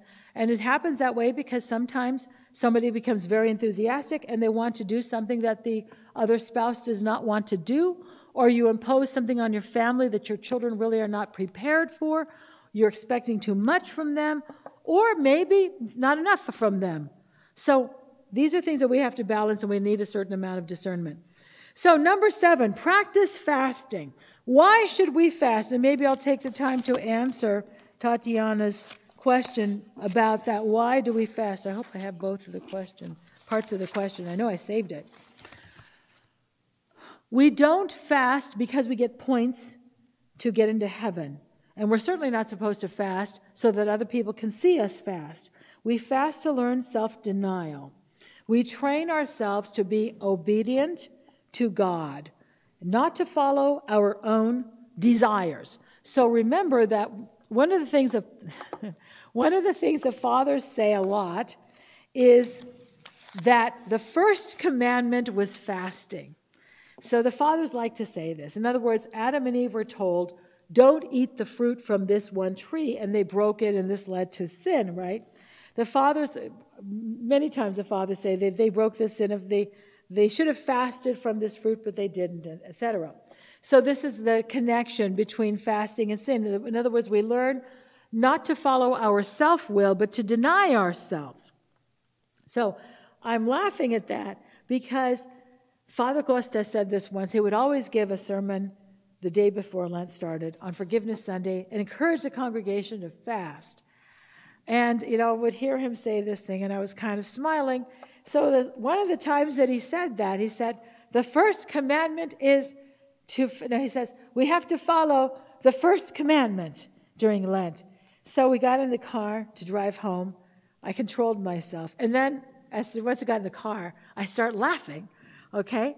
And that's because actually the very first commandment in the Bible is be fruitful and multiply. I said, honey, that's not the first commandment to fast, because that's to not eat the fruit, that's in chapter 2 of Genesis, but be fruitful and multiply, that's in chapter 1 of Genesis. Okay? So I just thought that was funny. I just couldn't, I just had to say something. After hearing him say this so many years, I said, I just couldn't take it anymore. So what does fasting accomplish us? How does it bring us closer to God? Because when we're hungry, and Presbyter Terry and I were talking about this the other night, even when we're eating and we feel kind of full because we've eaten vegetables or even something really nice like shrimp, we're still hungry. So that hunger should remind us about God. So fasting is really a tool to help us bring our minds closer to God, okay? So that's what the fathers say about it. It's about self-denial because we have to be able to deny our self-will. That is really the cause of sin. Sin is that we follow our self-will. We all have it. So, you see this if you're a parent and you raise a child, they get to be about 1 year old. Before that, they don't really have a self-will. They're just existing. You feed them, they cry, you clean them up. They're just there. At about the age of 1, they start to really sort of exert themselves, and a lot of the personality comes out. So I remember saying something to Christopher. He was about 1 year old, and there was something on the table, like on the coffee table, and I said, don't touch that. And so he knows he's not supposed to touch it. And he does this. He's looking at me to see. Okay, I said, wow, that's the self-will coming out. Okay? So that was the original sin. The sin was that they didn't care what God said. They followed what they wanted. And self-will is a form of idolatry. I do what I want. I don't care what you want, God. I'm going to do what I want. Okay? So fasting is a way of self-disciplining so that we learn not to always follow our desires. Self-control. That's what it is. That's pretty basic. Now, in terms of the question that you made about war and being mad at God and things like this, fasting, when we see the tremendous need that exists today, especially in the Ukraine, this is something else that was done by the early church, and many Christians practice fasting for that reason. They eat less so that they can give more money to the poor. And if you want to eat less, or say like, because a lot of people will say, well, you know, lobster is fasting food, you know, king crab is fasting food. Kind of, yeah, it is. But wouldn't it be nice to say, yes, I could afford to have king crab, which is, what is it, like $35 a pound or something like that at Costco? And you could buy the king crab, or you could say, you know what? But there are people who are really suffering in Ukraine. So rather than buying 2 pounds of king crab, I'm going to send $70 to IOCC. Then we can do that. Then it's really a direct decision. And instead, I'm going to have lentils tonight. Okay? That's a beautiful thing. And God honors that, you know. But we do this prayerfully. And then we say a prayer for those people. So how can we not lose faith when things like that happen? I don't know why we'd be mad at God. What does God have to do with it? Why would we be mad at God? I don't know. Bad things happen. Yes, they do, because there is sin in the world. There will always be sin in the world. And what we have to also recognize is there's also good in the world. So we have to have that balance. We can't allow the devil to malign God. That's what happened in the garden also. The devil said to the woman, isn't that terrible of God? He told you you can't eat any of this wonderful fruit in the garden. What did God say in chapter 2? He said you can eat all of the fruit except this one tree. Now in chapter 3, the serpent says to the woman, oh God, he's so terrible. He doesn't let you eat any of the fruit. And she corrects him right away. She says, oh no, he said we can have all the fruit. We just can't have this one, right? So the fact is that the devil is a slanderer and a liar, and he slandered God from the beginning. He's slandering God today. So anybody who says this is God's fault, this war, or anything else that happens, that is the devil, okay, speaking to destroy our faith. And we say what? Get thee behind me, Satan. Make the sign of the cross and say, get thee behind me, Satan. No evil comes from God. We are the source of the evil in the world. So this should be something that we think about and that we pray, like Father did today in the Divine Liturgy for Ukraine. We're going to be praying a lot for them. We'll do what we can, but ultimately, you know, that we're limited to what we can do. But certainly not, we're not going to say that God has anything to do with this. Number 8, learn your Orthodox faith, but also remember and accept that we cannot understand and explain everything. And I also mentioned, I think 9 was about confession. I had another one. So let's talk about, as we wrap up, avoiding certain pitfalls. As we are trying to acquire an Orthodox phronema, what should we avoid? Are there things that we should not do? What should we watch out for? Well, first of all, avoid extremism, avoid legalism, avoid rigidity. This leads to pride, and there are a lot of groups, especially internet groups and many of the schismatic groups, that are extremely legalistic, extremely rigid, and very proud, okay? So many converts are vulnerable to this because many converts are seeking a sense of control. They want to know, what am I supposed to do? So they take those guidelines and they make them like rules, and they want to define and delineate everything, and then they apply the rules, and then they want to make sure that everybody else is living by the rules, okay? So that is to take kind of the Protestant mindset and color it with an Orthodox paint, okay? So we don't have rules that we follow. Christ doesn't demand anything. He invites us. The church does not demand anything. The church does not obligate us to do anything. Believe it or not. We would say, well, that's a rule of the church. That's a law of the church. We really shouldn't talk with that kind of language. The church invites us to participate. The church doesn't demand anything. Because Christ doesn't demand. Christ says, if you want to follow after me, pick up your cross and follow me.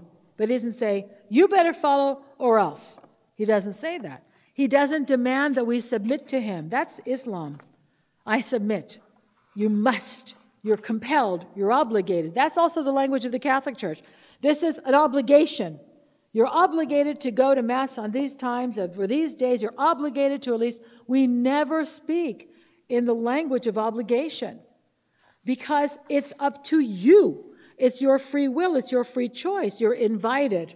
So this is very, very important that that's why the spirit of legalism is a distortion of orthodoxy, okay? A lot of people think that the fathers must have been very, very strict. But actually, the fathers charted a middle course. You're not more orthodox because you're more strict in your fasting. You're not more orthodox because your priest has a beard and a cassock and wears that everywhere he goes, okay? You're not more orthodox because you have a beard or because you wear a long skirt or you cover your head in church. These are externals we have to be very careful about because it leads to a kind of legalism and then a kind of spiritual pride, which is deadly.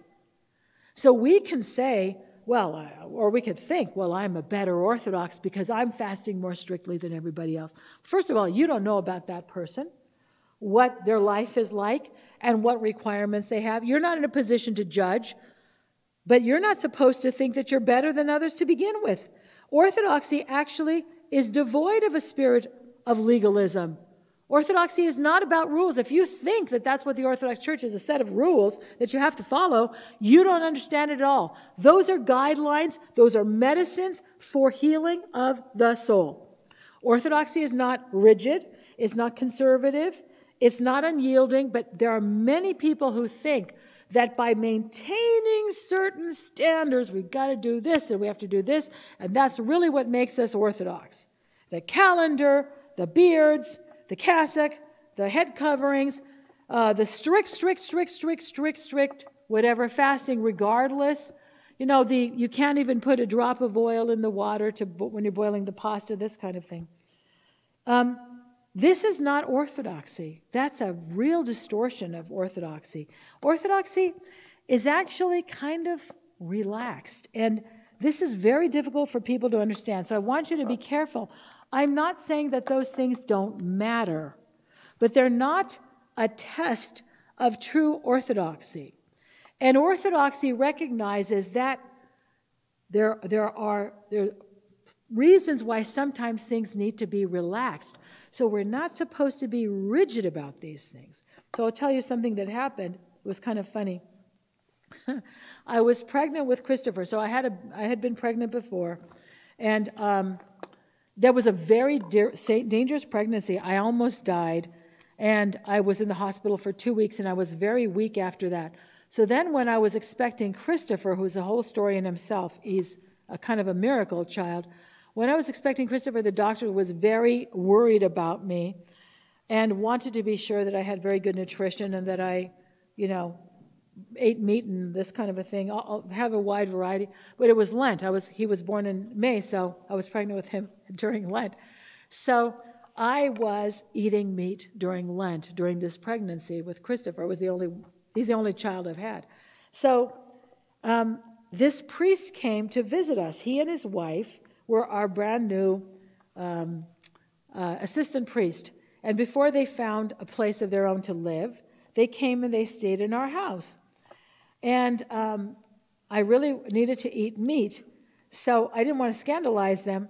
So I waited till they went to sleep, and then I barbecued a couple of lamb chops outside on the barbecue.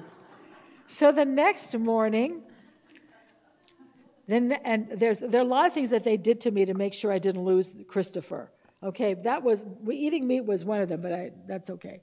I lost a lot of, there's a big story. I lost a lot of blood. Women know these stories. Women talk about these stories. Men hate these kinds of stories, pregnancy stories. But it was a very serious complication the first time. So the next morning, our new assistant priest comes down the stairs and says, I could swear I smelled lamb last night. Because their bedroom window was above where the barbecue was. I don't know if even if the window was closed, I think they would have smelled it. I could swear I smelled, oh my gosh, I must be losing my mind, you know. I could swear I smelled lamb. And I started laughing. I had to tell him it wasn't losing his mind. That was me. But that's an example. There are people who have to eat before coming to church on Sunday, okay, because they take medication. There are people who are just becoming Orthodox and they're not really ready to fast strictly. So what do we say? You have to keep this fast, and you can't eat this, and you can't eat that, and you can't eat that. Well, that's not for us to say. We're not the fasting police. You're supposed to look at yourself. What are you doing this Lent? How are you disciplining yourself? Don't mind what the other people are doing. That's not your job. Let the priest handle that, okay? So orthodoxy is not about keeping rules. We don't benefit from following rules.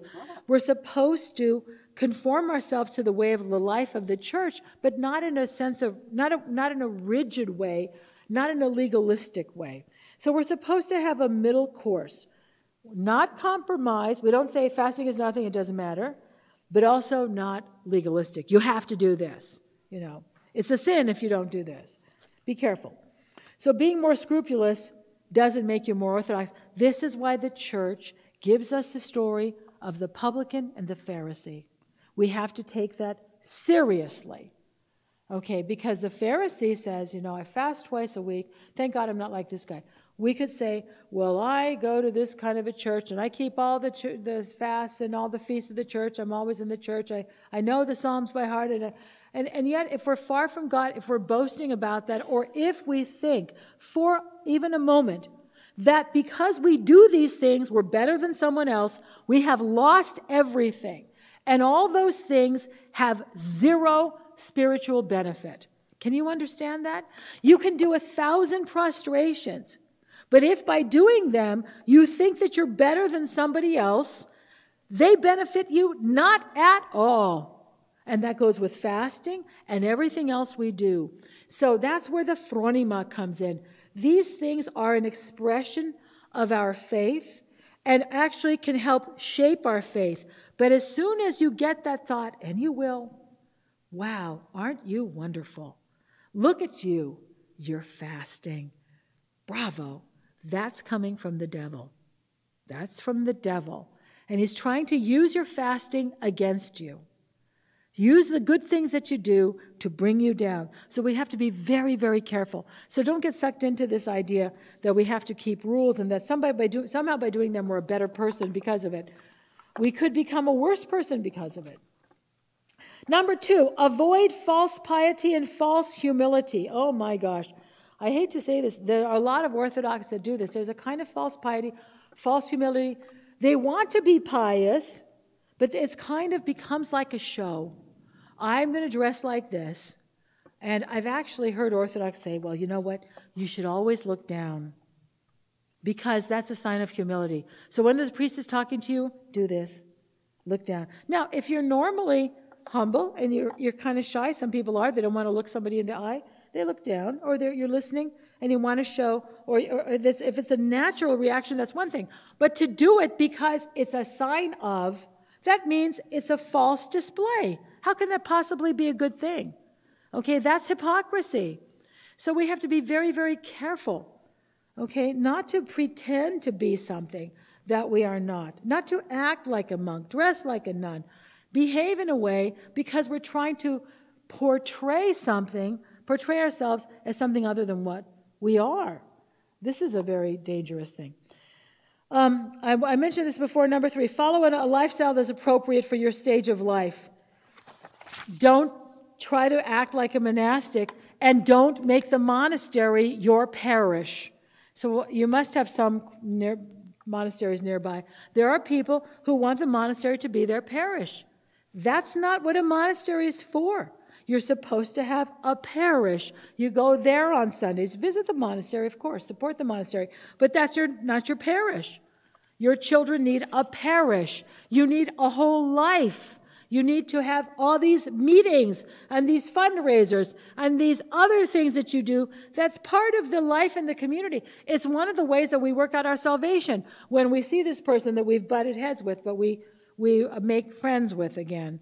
You know, we forgive them. It's in this parish life that we achieve our salvation, because this is where we're meeting these challenges of the world. So if you're just going to the monastery and praying, you're not really being challenged. And it's not necessarily the best thing for your soul. You see what I mean? So I don't know if you have that issue here, but we do in some places in the West. So the other thing that happens is if we try to do something that's not really appropriate for our life, we try to think that we're just going to go to the monastery and this is the best thing for us. Sometimes we neglect our family obligations. There are people who assume that because they've discovered Orthodoxy, they are called to the priesthood. We've seen a lot of that. I've seen people on the Orthodox say, I want to be an Orthodox priest. How do I do that? And they haven't even become Orthodox yet. Say, what are you thinking? You know, how is that possible? You don't even belong to a parish. How can you be thinking this? But sometimes people become very enthusiastic with the faith. So what does the devil do with that? He creates conflict between the husband and the wife, resentment between the children, from the children because they feel neglected by their parent who is always at the church. You know, there can be too much even of church. Okay, that's true. We've had people who were always at church. In our very first parish, there was a lady who was always at church. And the proestamos, my husband was the assistant, the proestamos would say, Barbara, go home. Okay? This is not always good. We have to recognize that there has to be balance in life. Again, not a compromise, but balance. So it's not a virtue to be neglecting your family. Now, we talked about putting Christ first. That's different, okay? We're talking about believing in Christ, going to church. This is a different thing than just working at the church and being involved in different projects. Number 4, avoid self-righteousness and hypocrisy. We kind of talked about that. Orthodoxy is not conservative, but don't be traditionalist. Don't act out of a sense of obligation, but conform to the church. Again, we talked about Cain and Abel. Rathimia. The Orthodox Church invites us to participate. There's a difference between obligation and obedience. Yes, we are obedient. We talk a lot about obedience. Obedience means that we have made the choice to follow the direction of this priest or of the church. We are obedient to the church, but the church does not demand anything from us. The church does not obligate us, does not compel us. We choose to conform ourselves to the church, not out of obligation, but because we know that this is where we will find our sanctification. Some of these I've already mentioned. Number 6, don't think of your spiritual life as a checklist to be accomplished, but the goal of our life is union with God, sanctification. Don't be judgmental. Number 7, that's very difficult sometimes for us. And don't compare yourselves to others, because sometimes we have that tendency. You know, I know I have. I have to stop myself. Okay? Sometimes we know a little bit. We think that we know better than the priest. Or sometimes we think, why is this person doing this? They should really know better. Why are they crossing their legs in church? Why are they not fasting from this or doing this? So this is very, very deadly. If you're a convert, you're probably judging the cradle Orthodox. If you're no cradle Orthodox, you might be judging the converts. Okay? Because mind your own business, okay? Don't do that. Okay, the converts don't understand the cradle Orthodox, especially in Greece. Greece, they're very relaxed about everything. That doesn't mean they don't have a fervent faith. One time I heard a lady say in church, I went to church, the Greek church, I think it was a Greek church, and they weren't even shouting Christos Anesti. And they weren't reading the Fathers. And I thought to myself, I can't really picture my grandmother shouting in church, even Christos Anesti. I don't think they did that. I know they never read the Fathers. But they had a faith that was deep and profound. So we tend to look at the externals, what we just see in the person, and then judge them. We can't do that. On the other hand, you have a convert who's so enthusiastic about the faith. This is wonderful. Don't throw cold water on them. Don't judge them and say, hey, we don't really need to do that, and you're too religious. Don't do that. So we have to stay in our lane, not judge others, and mind our own business. If you think that there's something really wrong with somebody, privately tell it to the priest and let him handle it, okay? Number 8, don't give spiritual advice to others. That doesn't mean you shouldn't share your faith. Talk about, especially to your children, your spouse, talk about the sermon, talk about the Bible reading, the stories of, but when you are receiving spiritual instruction from the priest, don't talk about what he told you. Never say to another person what you said in confession. Sometimes this gets out, okay? Even if you say it to your spouse, okay, what you said in confession. And then the person, people hear about it, and then what do you say? You say, oh, Father revealed my confession. No, Father didn't reveal it, you did. You see what I'm trying to say? Be very careful. You're never supposed to talk to anybody else about what you said in confession. And don't share your advice. Somebody asked me a question once, and I was at a conference like this, and I answered it, and they said, oh, so then we should do this, because I said, my spiritual father told me this. Oh, then we should do this. I said, no, that's his advice for me, not for you, because everybody is different, and our priests, our spiritual fathers know to tailor things to your life, to what works for your life, okay?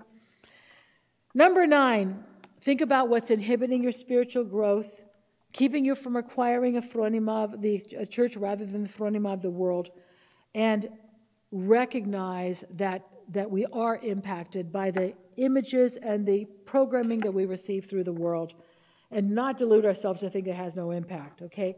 Think about how you can become a more faithful Orthodox Christian. And lastly, be patient. It doesn't happen overnight, and guess what? You're never going to arrive, okay? You're never going to reach the place, hopefully, that you say, I've got it all figured out, I got this. I hope not, because then you'd be like the Pharisee, okay? So I have to tell you that for myself, I feel like I'm in first grade. I do. Okay, so even though I wrote this book, I don't feel that I have all of the answers to everything. So at this point, maybe we can take a break.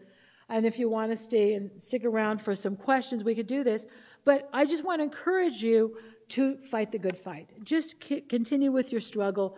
Don't measure yourself against other people, either to be proud of yourself or to knock yourself, to criticize yourself. Don't do that, because we don't really know about others. That's why we're just supposed to focus on ourselves. With your family, with your spouse, with children, then you have an obligation to try to help guide them. But otherwise, don't involve yourself with what other people are doing, but do your best and try to improve every year in the areas that you think you need improvement, okay? So I talked for a long time, I think more than an hour. I'm sorry about that. You're probably very tired. So let's take a break for a few minutes, stand up and stretch, and then we'll have a final session if you want to stick around. For some questions or comments, I'd love to hear from you, because I don't like to do all the talking. Thank you, Father. Okay, everybody, stand up and move around.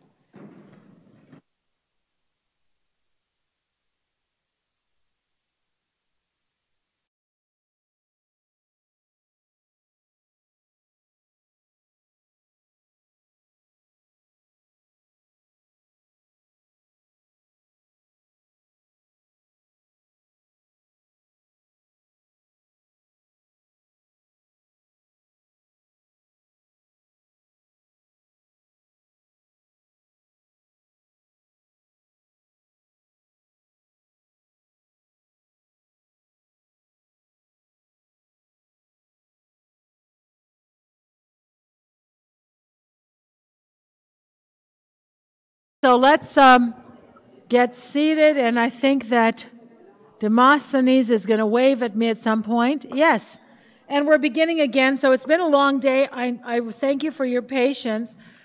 You know, you don't have to sit so far back in the church. You can come a little bit closer. And Father's got the microphone. If you have any comments or questions, certainly open to them. I don't know everything, but I'll do my best. And just reactions is fine too. If you don't necessarily have to have a question, I'd sure love to hear your reaction to some of these things. Okay. Can you hear me? Okay.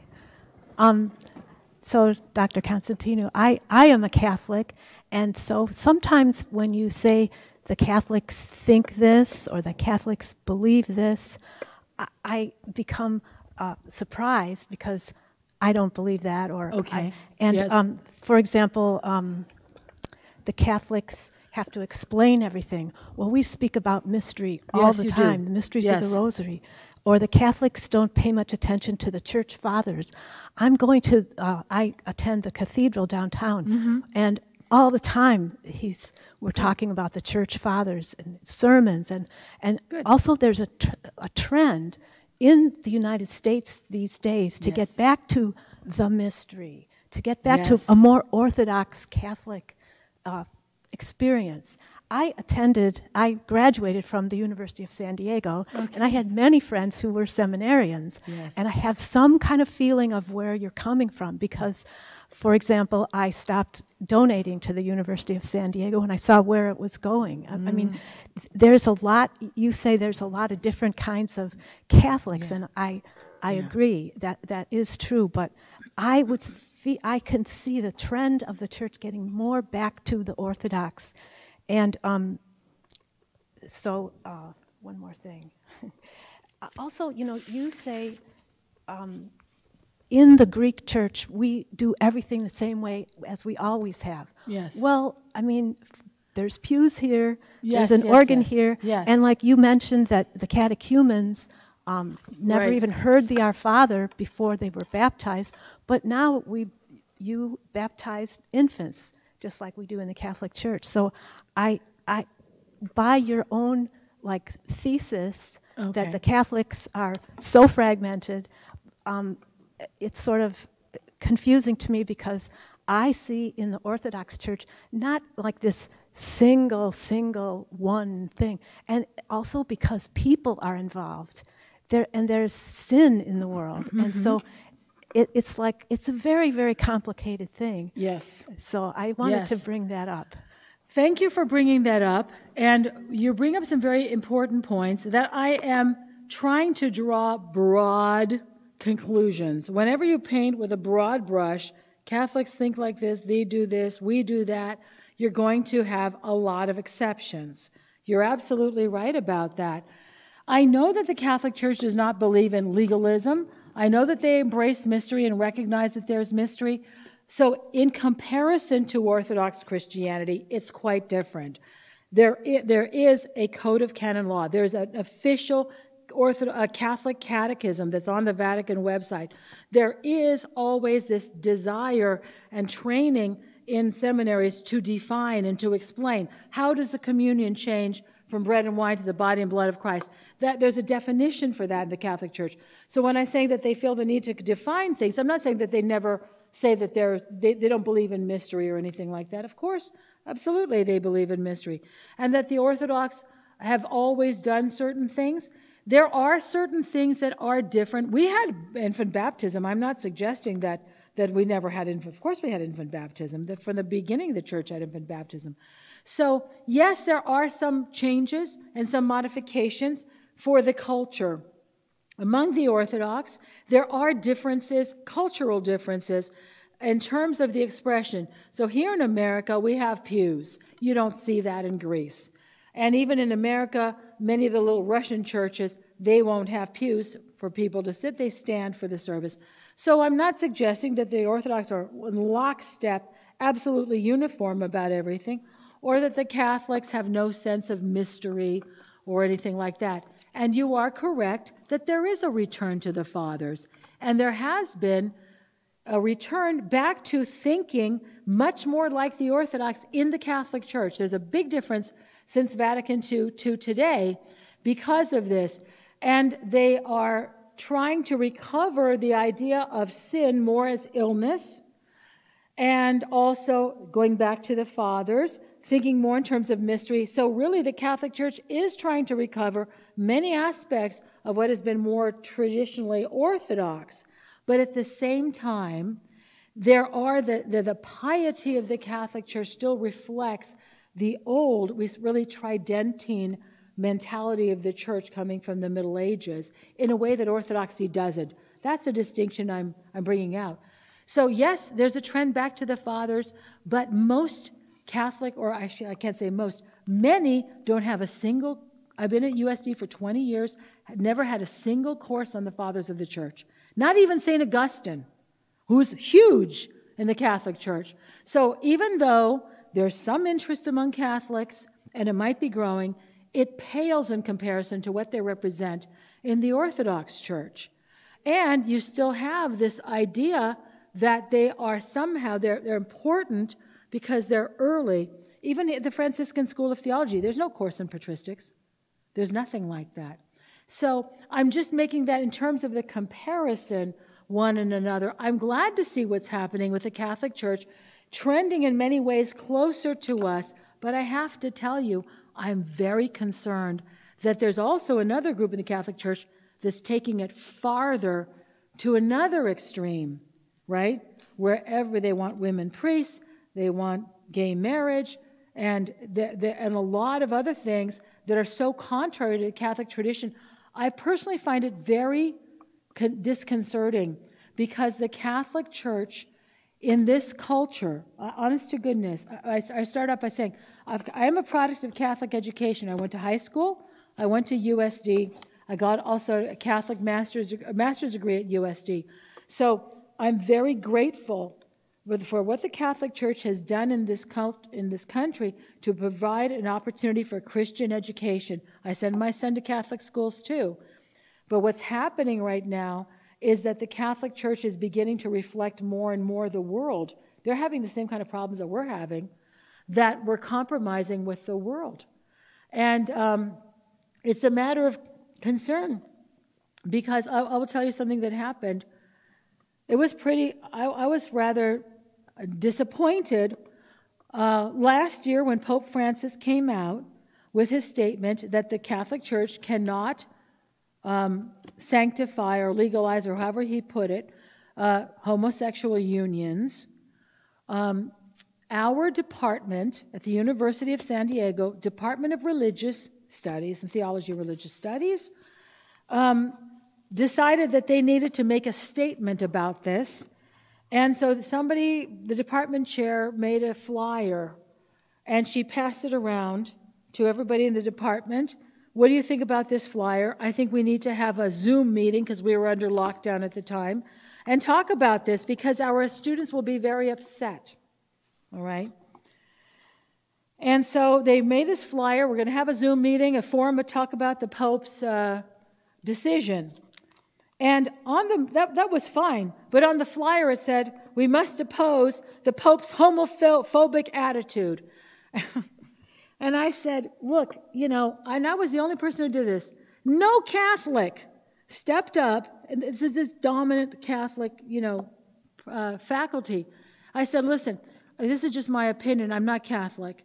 You can do what you want. But I think that if you're going to have a forum to talk about why the Pope is not accepting homosexual marriage in the Catholic Church, you should take out that part that slams the Pope.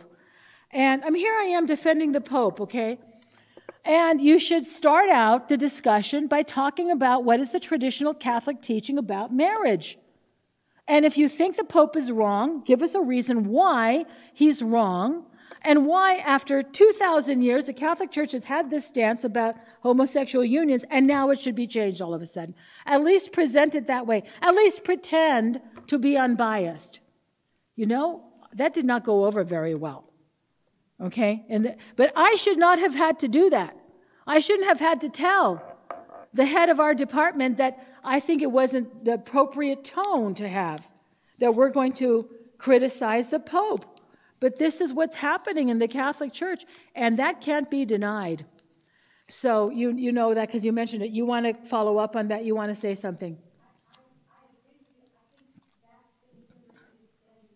No, it's not just the University of San Diego. It is the university. I understand what she's saying. So she's saying that, thank you, Father. She's saying that's the University of San Diego. Our university was not particularly liberal. It has become more so lately. And there are some extremely conservative Catholic institutions, but most of them are like that. We're behind the curve. We were one of the last to become like that. University of San Francisco was like that, Santa Clara, Notre Dame, and other places. So on the one hand, they're talking about Catholic values and Catholic teachings. On the other hand, they're violating them because, and this has to do with the phronima, the idea is if you use human reasoning to arrive at theological truths, then if I can give a rational reason why we should allow homosexual marriage, it should be okay. This is because of this is a direct result of the Catholic phronima. And so it's not just at the University of San Diego, but I'm sad to see it at my university. And to tell you the truth, I decided this is my last semester there because it's very difficult for me to tolerate that. And the students who really appreciate what I do, I've had Catholic students who on their evaluation said, she's more Catholic than my Catholic professors. Well, that's a very sad commentary for a Catholic university. But that's what's happening in the Catholic Church today. It's not just at a few universities. It's widespread. And the problem is this. They are the ones who are teaching the students and the theologians. They're training the theologians and the priests of the future. So that's going to trickle down to the people eventually. It's not just an ivory tower thing, unfortunately.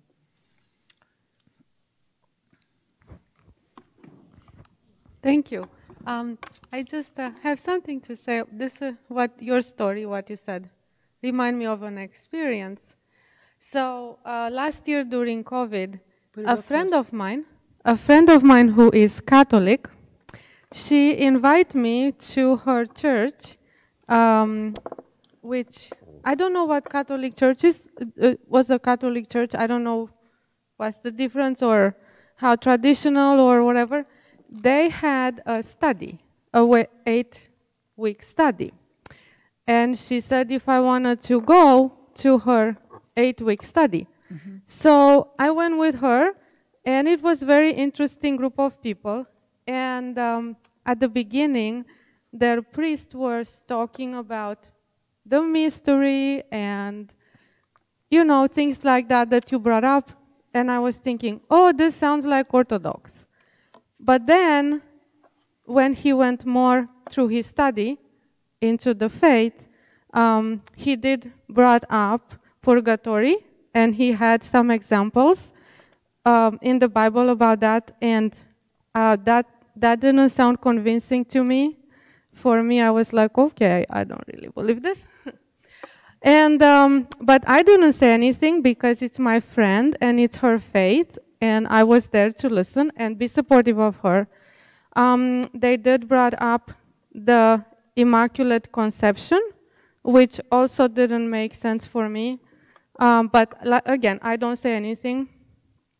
They also brought up this idea that the fact that in Orthodox Church, priests are married, and they were against that. And Jesus wasn't married. The priest should not be married, which I didn't agree with, but I didn't say anything. They did say that sin is an illness, but then they went back to the Catholic idea of, you get punished, you break the law kind of thing, like that. So it was a little confusing, but I support my friend. She does her rosary every day. Mm-hmm. I encourage her to go to her church. I think it's good that she has that connection.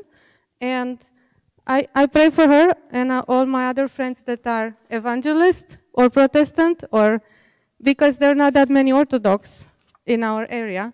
But I just wanted to mention, I understand in one way your opinion that there was that kind of discussion. But also, they are still doing their own thing. Thank you for that, Tatiana.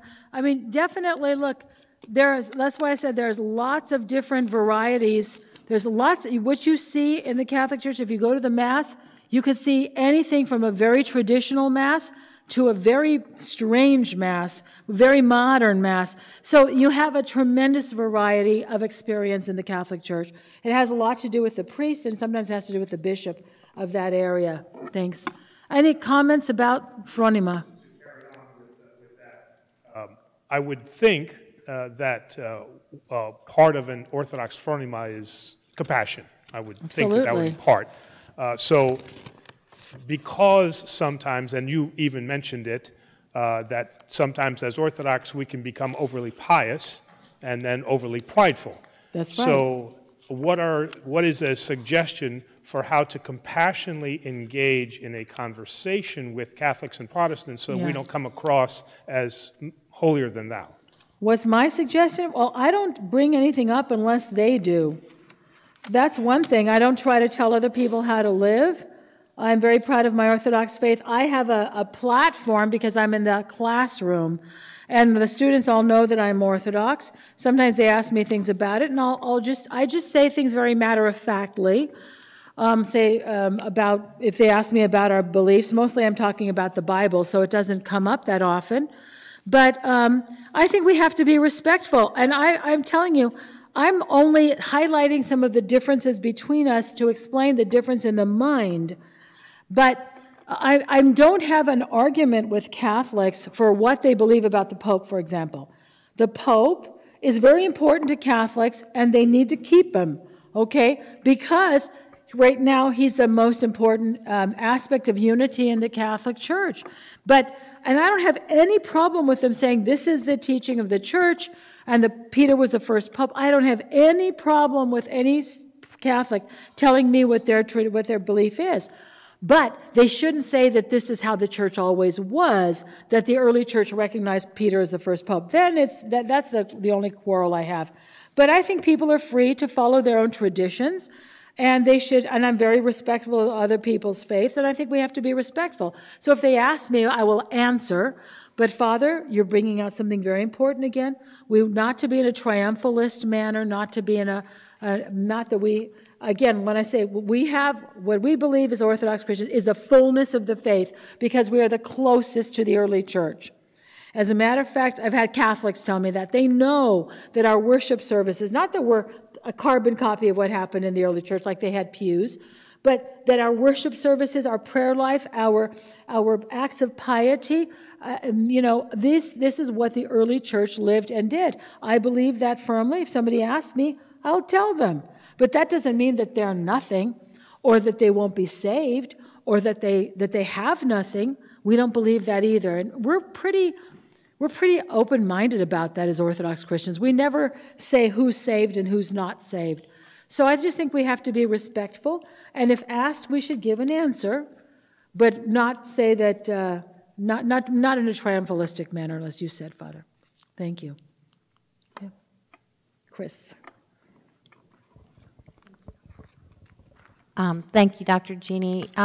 This is kind of a little bit off of topic, but I was a convert, Protestant, very strict, Bible-based church. Wow.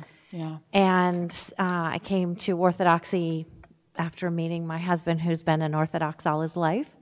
And the one thing that struck me when I first started attending church with Jim was the emphasis on the Theotokos. And in the church that I grew up in, Mary, we didn't call her anything other than Mary. And it was at Christmas, and she was done. And when I started attending the Orthodox Church, amongst many other things that were different from how I was raised, that stood out to me as very significant and very sad, that the importance of Mary and the Theotokos in the Orthodox Church and in the story of our faith was pushed to the side. Can you explain, based on what you know about the other faiths, why that was the case? Yeah, why is Mary not honored the way we do honor her so much in the Orthodox faith? Because the Protestant Reformation was a reaction against the Catholic Church. And the Catholic Church, there were many abuses and there was a tremendous power in the papacy. There was a lot of corruption in the papacy at the time, and the Catholics knew it, and a lot of the popes knew it, and a lot of the popes tried to change course, but they found it difficult to do. So when the Protestant Reformation happened, they reacted against everything that they perceived as Catholic, and that was one of them. Not all of them, because Luther was not as radical as his followers were. Luther remained very close in his teachings to the Catholic Church, but after his death, his followers, the Lutherans, became a little bit even more kind of anti-Catholic. So there is a lot of anti-Catholicism, even today in the world, you know. And Catholics bear a lot of brunt of there's a lot of prejudice against Catholics still among, and it's just ignorance.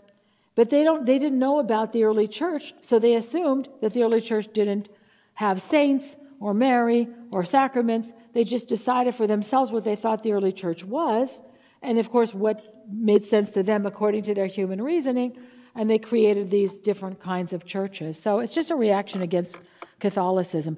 And the Catholic Church does emphasize Mary even more than we do. So there's a very high, a lot of Marian piety, a lot of Marian doctrines, Marian feasts that we don't have. So they reacted against that. Yeah, that's all. Because to the Protestant mind, if it's Catholic, it must be bad, must be wrong. And unfortunately, that's just ignorant. I have students, by the way, I have students who say, I used to be Catholic, but now I'm a Christian. Oh, my God. I always say Catholics are Christians, but there are Christians who say Catholics are not Christian. Well, so I'm saying that I have, more than you might think, a lot of sympathy for Catholics because there's a lot of hostility against Catholicism that we as Orthodox haven't really faced. So people are told. I had somebody say that to me once. He came to my house, and it was a repairman of something. He says, "Oh, well, yeah, but going to this church, and you have these." So I explained to him about the icons that we had, and he said, "Yeah, but Catholics aren't Christians." He said, "My pastor told us that." And I said, "Why do they say that?" Because I wanted an explanation. Because they worship Mary. Of course, that's wrong, too. We know they don't worship Mary, but that's what they're told. So, okay, so how do you combat that? It's hard. Hi, Dr. Jeannie. Thank you for being here. I grew up a Catholic. I came from a Catholic, devout Catholic family, and just last year found the Orthodox Church, and I was chrismated in September. So one thing that I still struggle with is the legalism, kind of like you stated, of the Catholic Church. Yes. I still feel the effects of that, and I have a hard time. Yes. And I know that that's something I'm going to be struggling with for a while. Especially purgatory was very scarring for me. I would do all the obligations, the indulgences, and I just felt like it was just, it was a struggle. And so do you have any suggestions for, anything specific, maybe a church father, just someone who can just help me to break out of that legalism and that checklist of you have to do this and this and this to be united with our God? I really still am struggling with that. I'd appreciate that. Thank you for sharing that. So you came from a very strict Catholic family, and the legalism is something that you're still struggling with because there was that sense of obligation, and if you don't do this, you're going to go to hell, and you're that kind of a thing. I can't give you a father to read, and the reason is because that mentality did not exist in the time of the fathers, so they never wrote anything to combat it. You see what I mean? So most of the fathers, their writings against heretics of their time, and Marcion or Arius or paganism. So there's nothing to really combat the spirit of legalism because that didn't exist in the early church. So what you have to do is simply, you're going to have to work at it, and you're brand new. And this is just going to take time. And try to relax. Make the sign of the cross and and just say, God loves me. Relax. Just allow yourself to breathe and say, I don't have to worry about that anymore. And the fact is, God accepts us where we are. And we're supposed to just continue to try to make progress little by little. I'm trying to do more this Lent than I did last Lent. You know, I am just not very good at a lot of things. So I just rest in the mercy of God. And that's a beautiful thing. You might have to remind yourself, because it's very deeply ingrained in you. There's a friend of mine who keeps writing to me. He just went to confession. I don't remember if he was raised Catholic. I think he might have been. But he really suffers from a lot of anxiety and sense of guilt. It's overwhelming. And he kind of convinced himself that he shouldn't even go to confession. And I say, how can you come to that conclusion? He said, because we're supposed to be prepared to receive communion, and I don't feel prepared to go to confession. I said, well, prepare yourself. He says, yeah, but I know that I keep confessing the same sins over and over and over and over, and so I feel like, what's the point of going? And I feel like I'm being insincere. So he just talks himself into these things that are in his head. So you're going to have to deprogram yourself by reminding yourself, and there might be certain phrases that resonate with you as you do your reading, something that strikes you, that really is meaningful to you. Write it down, have a book. I would say those things over and over. Say the prayers that remind you about the love of God. And it's just going to take a long time before you exit that mentality. But just say, this is not what Christ was all about. And and just remind yourself and try to just accept that it's going to take time, okay? But it will happen. The more you come to church, the more you pray the prayers of the church, the faster it will happen. And try to pay attention to really listen to and read the words of the prayer and see how this is orienting you toward a different way of approaching Christ. He is philanthropos, the one who loves mankind. So very often, in English, it's translated different ways. The lover of mankind, oh, loving master, but it's the word philanthropos. He loves us. So we have to remind ourselves of the love of Christ. And all the best with that. Anybody else? Over here, Father. Father's a little go-to today. It's our little, thank you, Father. Thank you, Dr. Jeannie, for being here, and this will be very quick. Although I was baptized as a baby in the Greek Orthodox Church in Greece, but didn't grow up at all with the faith. There was incense in my home and icons around, but we would, walk, when we would visit family in Greece, we would walk in a church, light a candle, and walk right out. I never went to a service. Until I was older. The light a candle. I just want to light a candle. We made a sign. Luckily, my mom taught me that much, so I'm grateful for that. But so I went through a period of, I didn't really have faith. I didn't know anything at all. And so now that we have children in that teenage realm and preteen realm,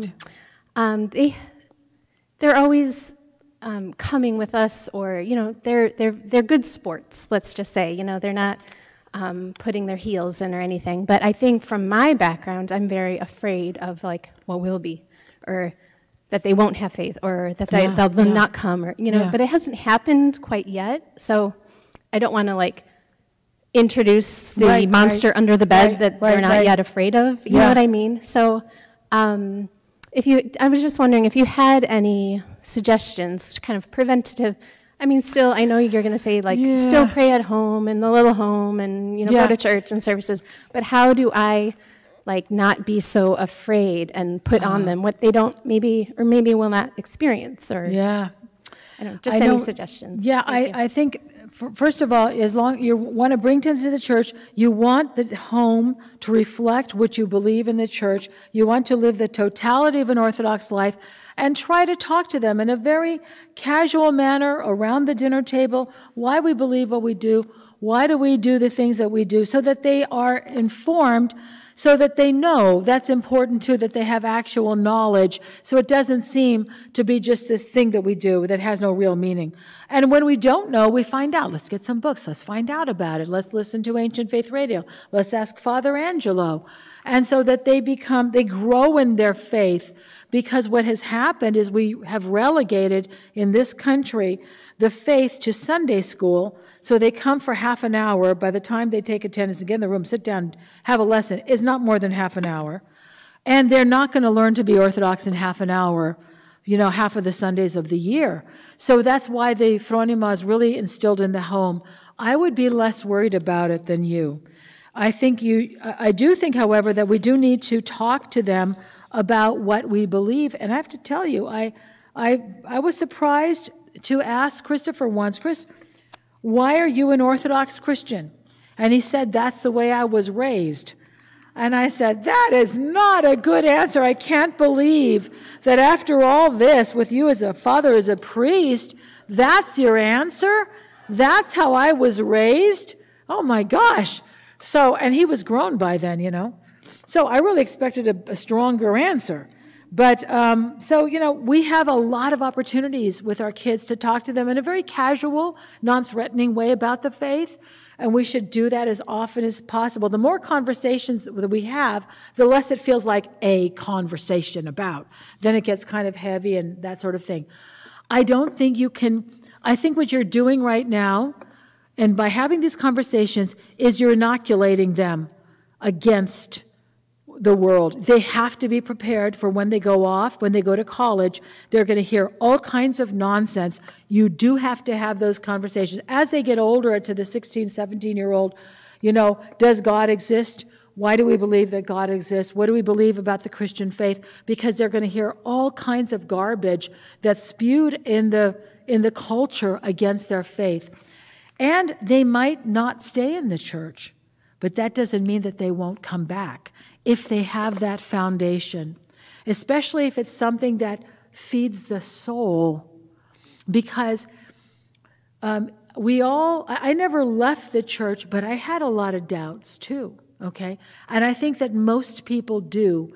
And I think I asked Chris about this once, but I do encourage parents and youth people to talk about doubt. I know you don't want to introduce that, but at some point it's going to happen, whether they tell you or not, because there are very few people who've never doubted. Very few. Most do at about the age 16, 17, 18 years old. They're not sure if they believe that God even exists. I went through that. I was in that period for a long time. I'm talking about many years. Even I was a presbytera, and these doubts would come to my mind. Well, how can you really believe this? This seems kind of, and I'm a very rational person myself as a lawyer. I had to fight against this. And this is something that eventually it went away. I don't know how. But I don't think we should be afraid to ask our children if they have doubts. They should feel like they shouldn't be ashamed, so that they know that they can always come back. And they should come to church even if they're struggling with doubt. Because what happens is, I remember when I was a teenager, I would be praying, and then these thoughts would come to me, oh, God doesn't really exist. That's coming from the devil, of course. Why are you praying? You're such a hypocrite. You should stop praying until you're sure that God exists, because otherwise you're a hypocrite. And this is what they're told.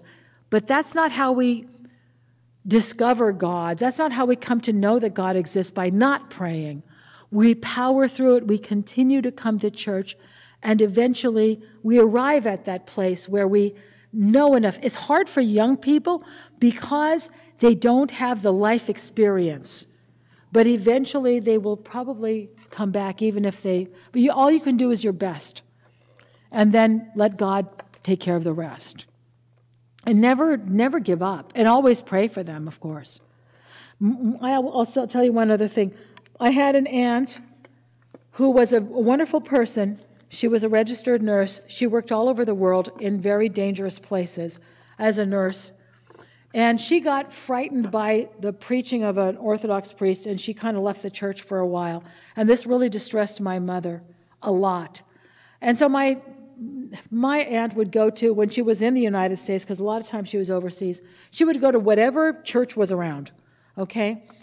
She would go to the Methodist church, the Presbyterian, whatever church was on the corner. She never stopped really believing, but she wasn't an Orthodox Christian anymore. This upset my mother. I'm sure my mother prayed for her for a long time. After my mother's death, she started coming to church, and she had some spiritual experiences. So she became a very devout Orthodox Christian. Now, my mother never lived to see that. But, you know, we don't know. We never know the effect that our prayers have. And just letting them, if they feel like, if they come to you and say, Mom and Dad, you know what? I don't know if I believe in God. Give them a hug.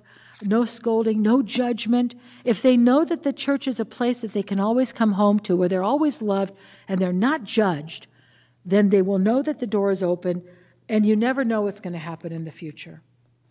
But we have to leave some things to the Lord, their patron saint, to their guardian angel. Sorry about that. I'm talking too long. Father, does anybody else have a comment? Wasn't that Kierkegaard? Let God be God. Let God, well, yeah, sure. Let God handle it. And, you know, Saint Monica, one of my favorite stories, because I have an aunt who's also struggling with another child who doesn't go to church. This is a different aunt. And so I started to talk to her about Saint Monica, because Saint Augustine left Christianity for a while. He became a Manichaean, which was a terrible heresy. And his mother was very, very upset. She was a very devout Christian. And she would go and beg bishops and priests to talk to her son. Now, this was Augustine, who had a brilliant mind and later became a father of the church. And she would beg, please talk to my son, bring him back to the Christian faith. And finally, one bishop said to her, don't worry, there is no chance that this son of your tears will be lost. So she cried so much and prayed so much for him. Of course, he came back to the church. He became a famous saint. So we don't know what God has in store, but sometimes our children need to go through these phases before they can come back. And God accepts us, right? No matter what. Anybody else? You've been a wonderful audience. I want to thank Father for welcoming me in the parish of Annunciation, for welcoming me here to Rochester, to Demosthenes, and Philip, who is helping upstairs. No, right here. Brian. Oh, right here. Brian, Brian for helping upstairs with the technology. Thank you very much, and thank you for having me, and I wish you all, Galisara Costi, a wonderful Lent and a wonderful Pascha. And again, Dr. Constantinou, it was very, very wonderful to have you here. Thank you, Father. Thank you, Father. It was wonderful. Also, we've added a couple of people watching us. So Albania is now. Well, watching. Hello, everybody in Albania. Albania, and wait a minute, he's going to have me get my phone out here. So he's always in. So he's texting me about new countries that have joined in. And Germany. And Germany has hello, everybody overseas. So I know we've gotten quite a few views, and yes. So to everybody that's watching. Thank you very, very much for tuning in and watching. Mm-hmm. This will all be recorded so that any of you that would like to go back, maybe you've missed a part or you want to hear it again. Mm-hmm. So the recording will be up on our website. Timos, just give me a hand wave if that's true. That is yes. That's true. But again, thank you very, very much for taking the time and giving us something to think about during Lent. Father. Thank you, Father. So everybody, again, Kalisara Kosti, and we'll see you then tomorrow for Sunday of Orthodoxy. Absolutely. Perfect timing. All about Orthodoxy.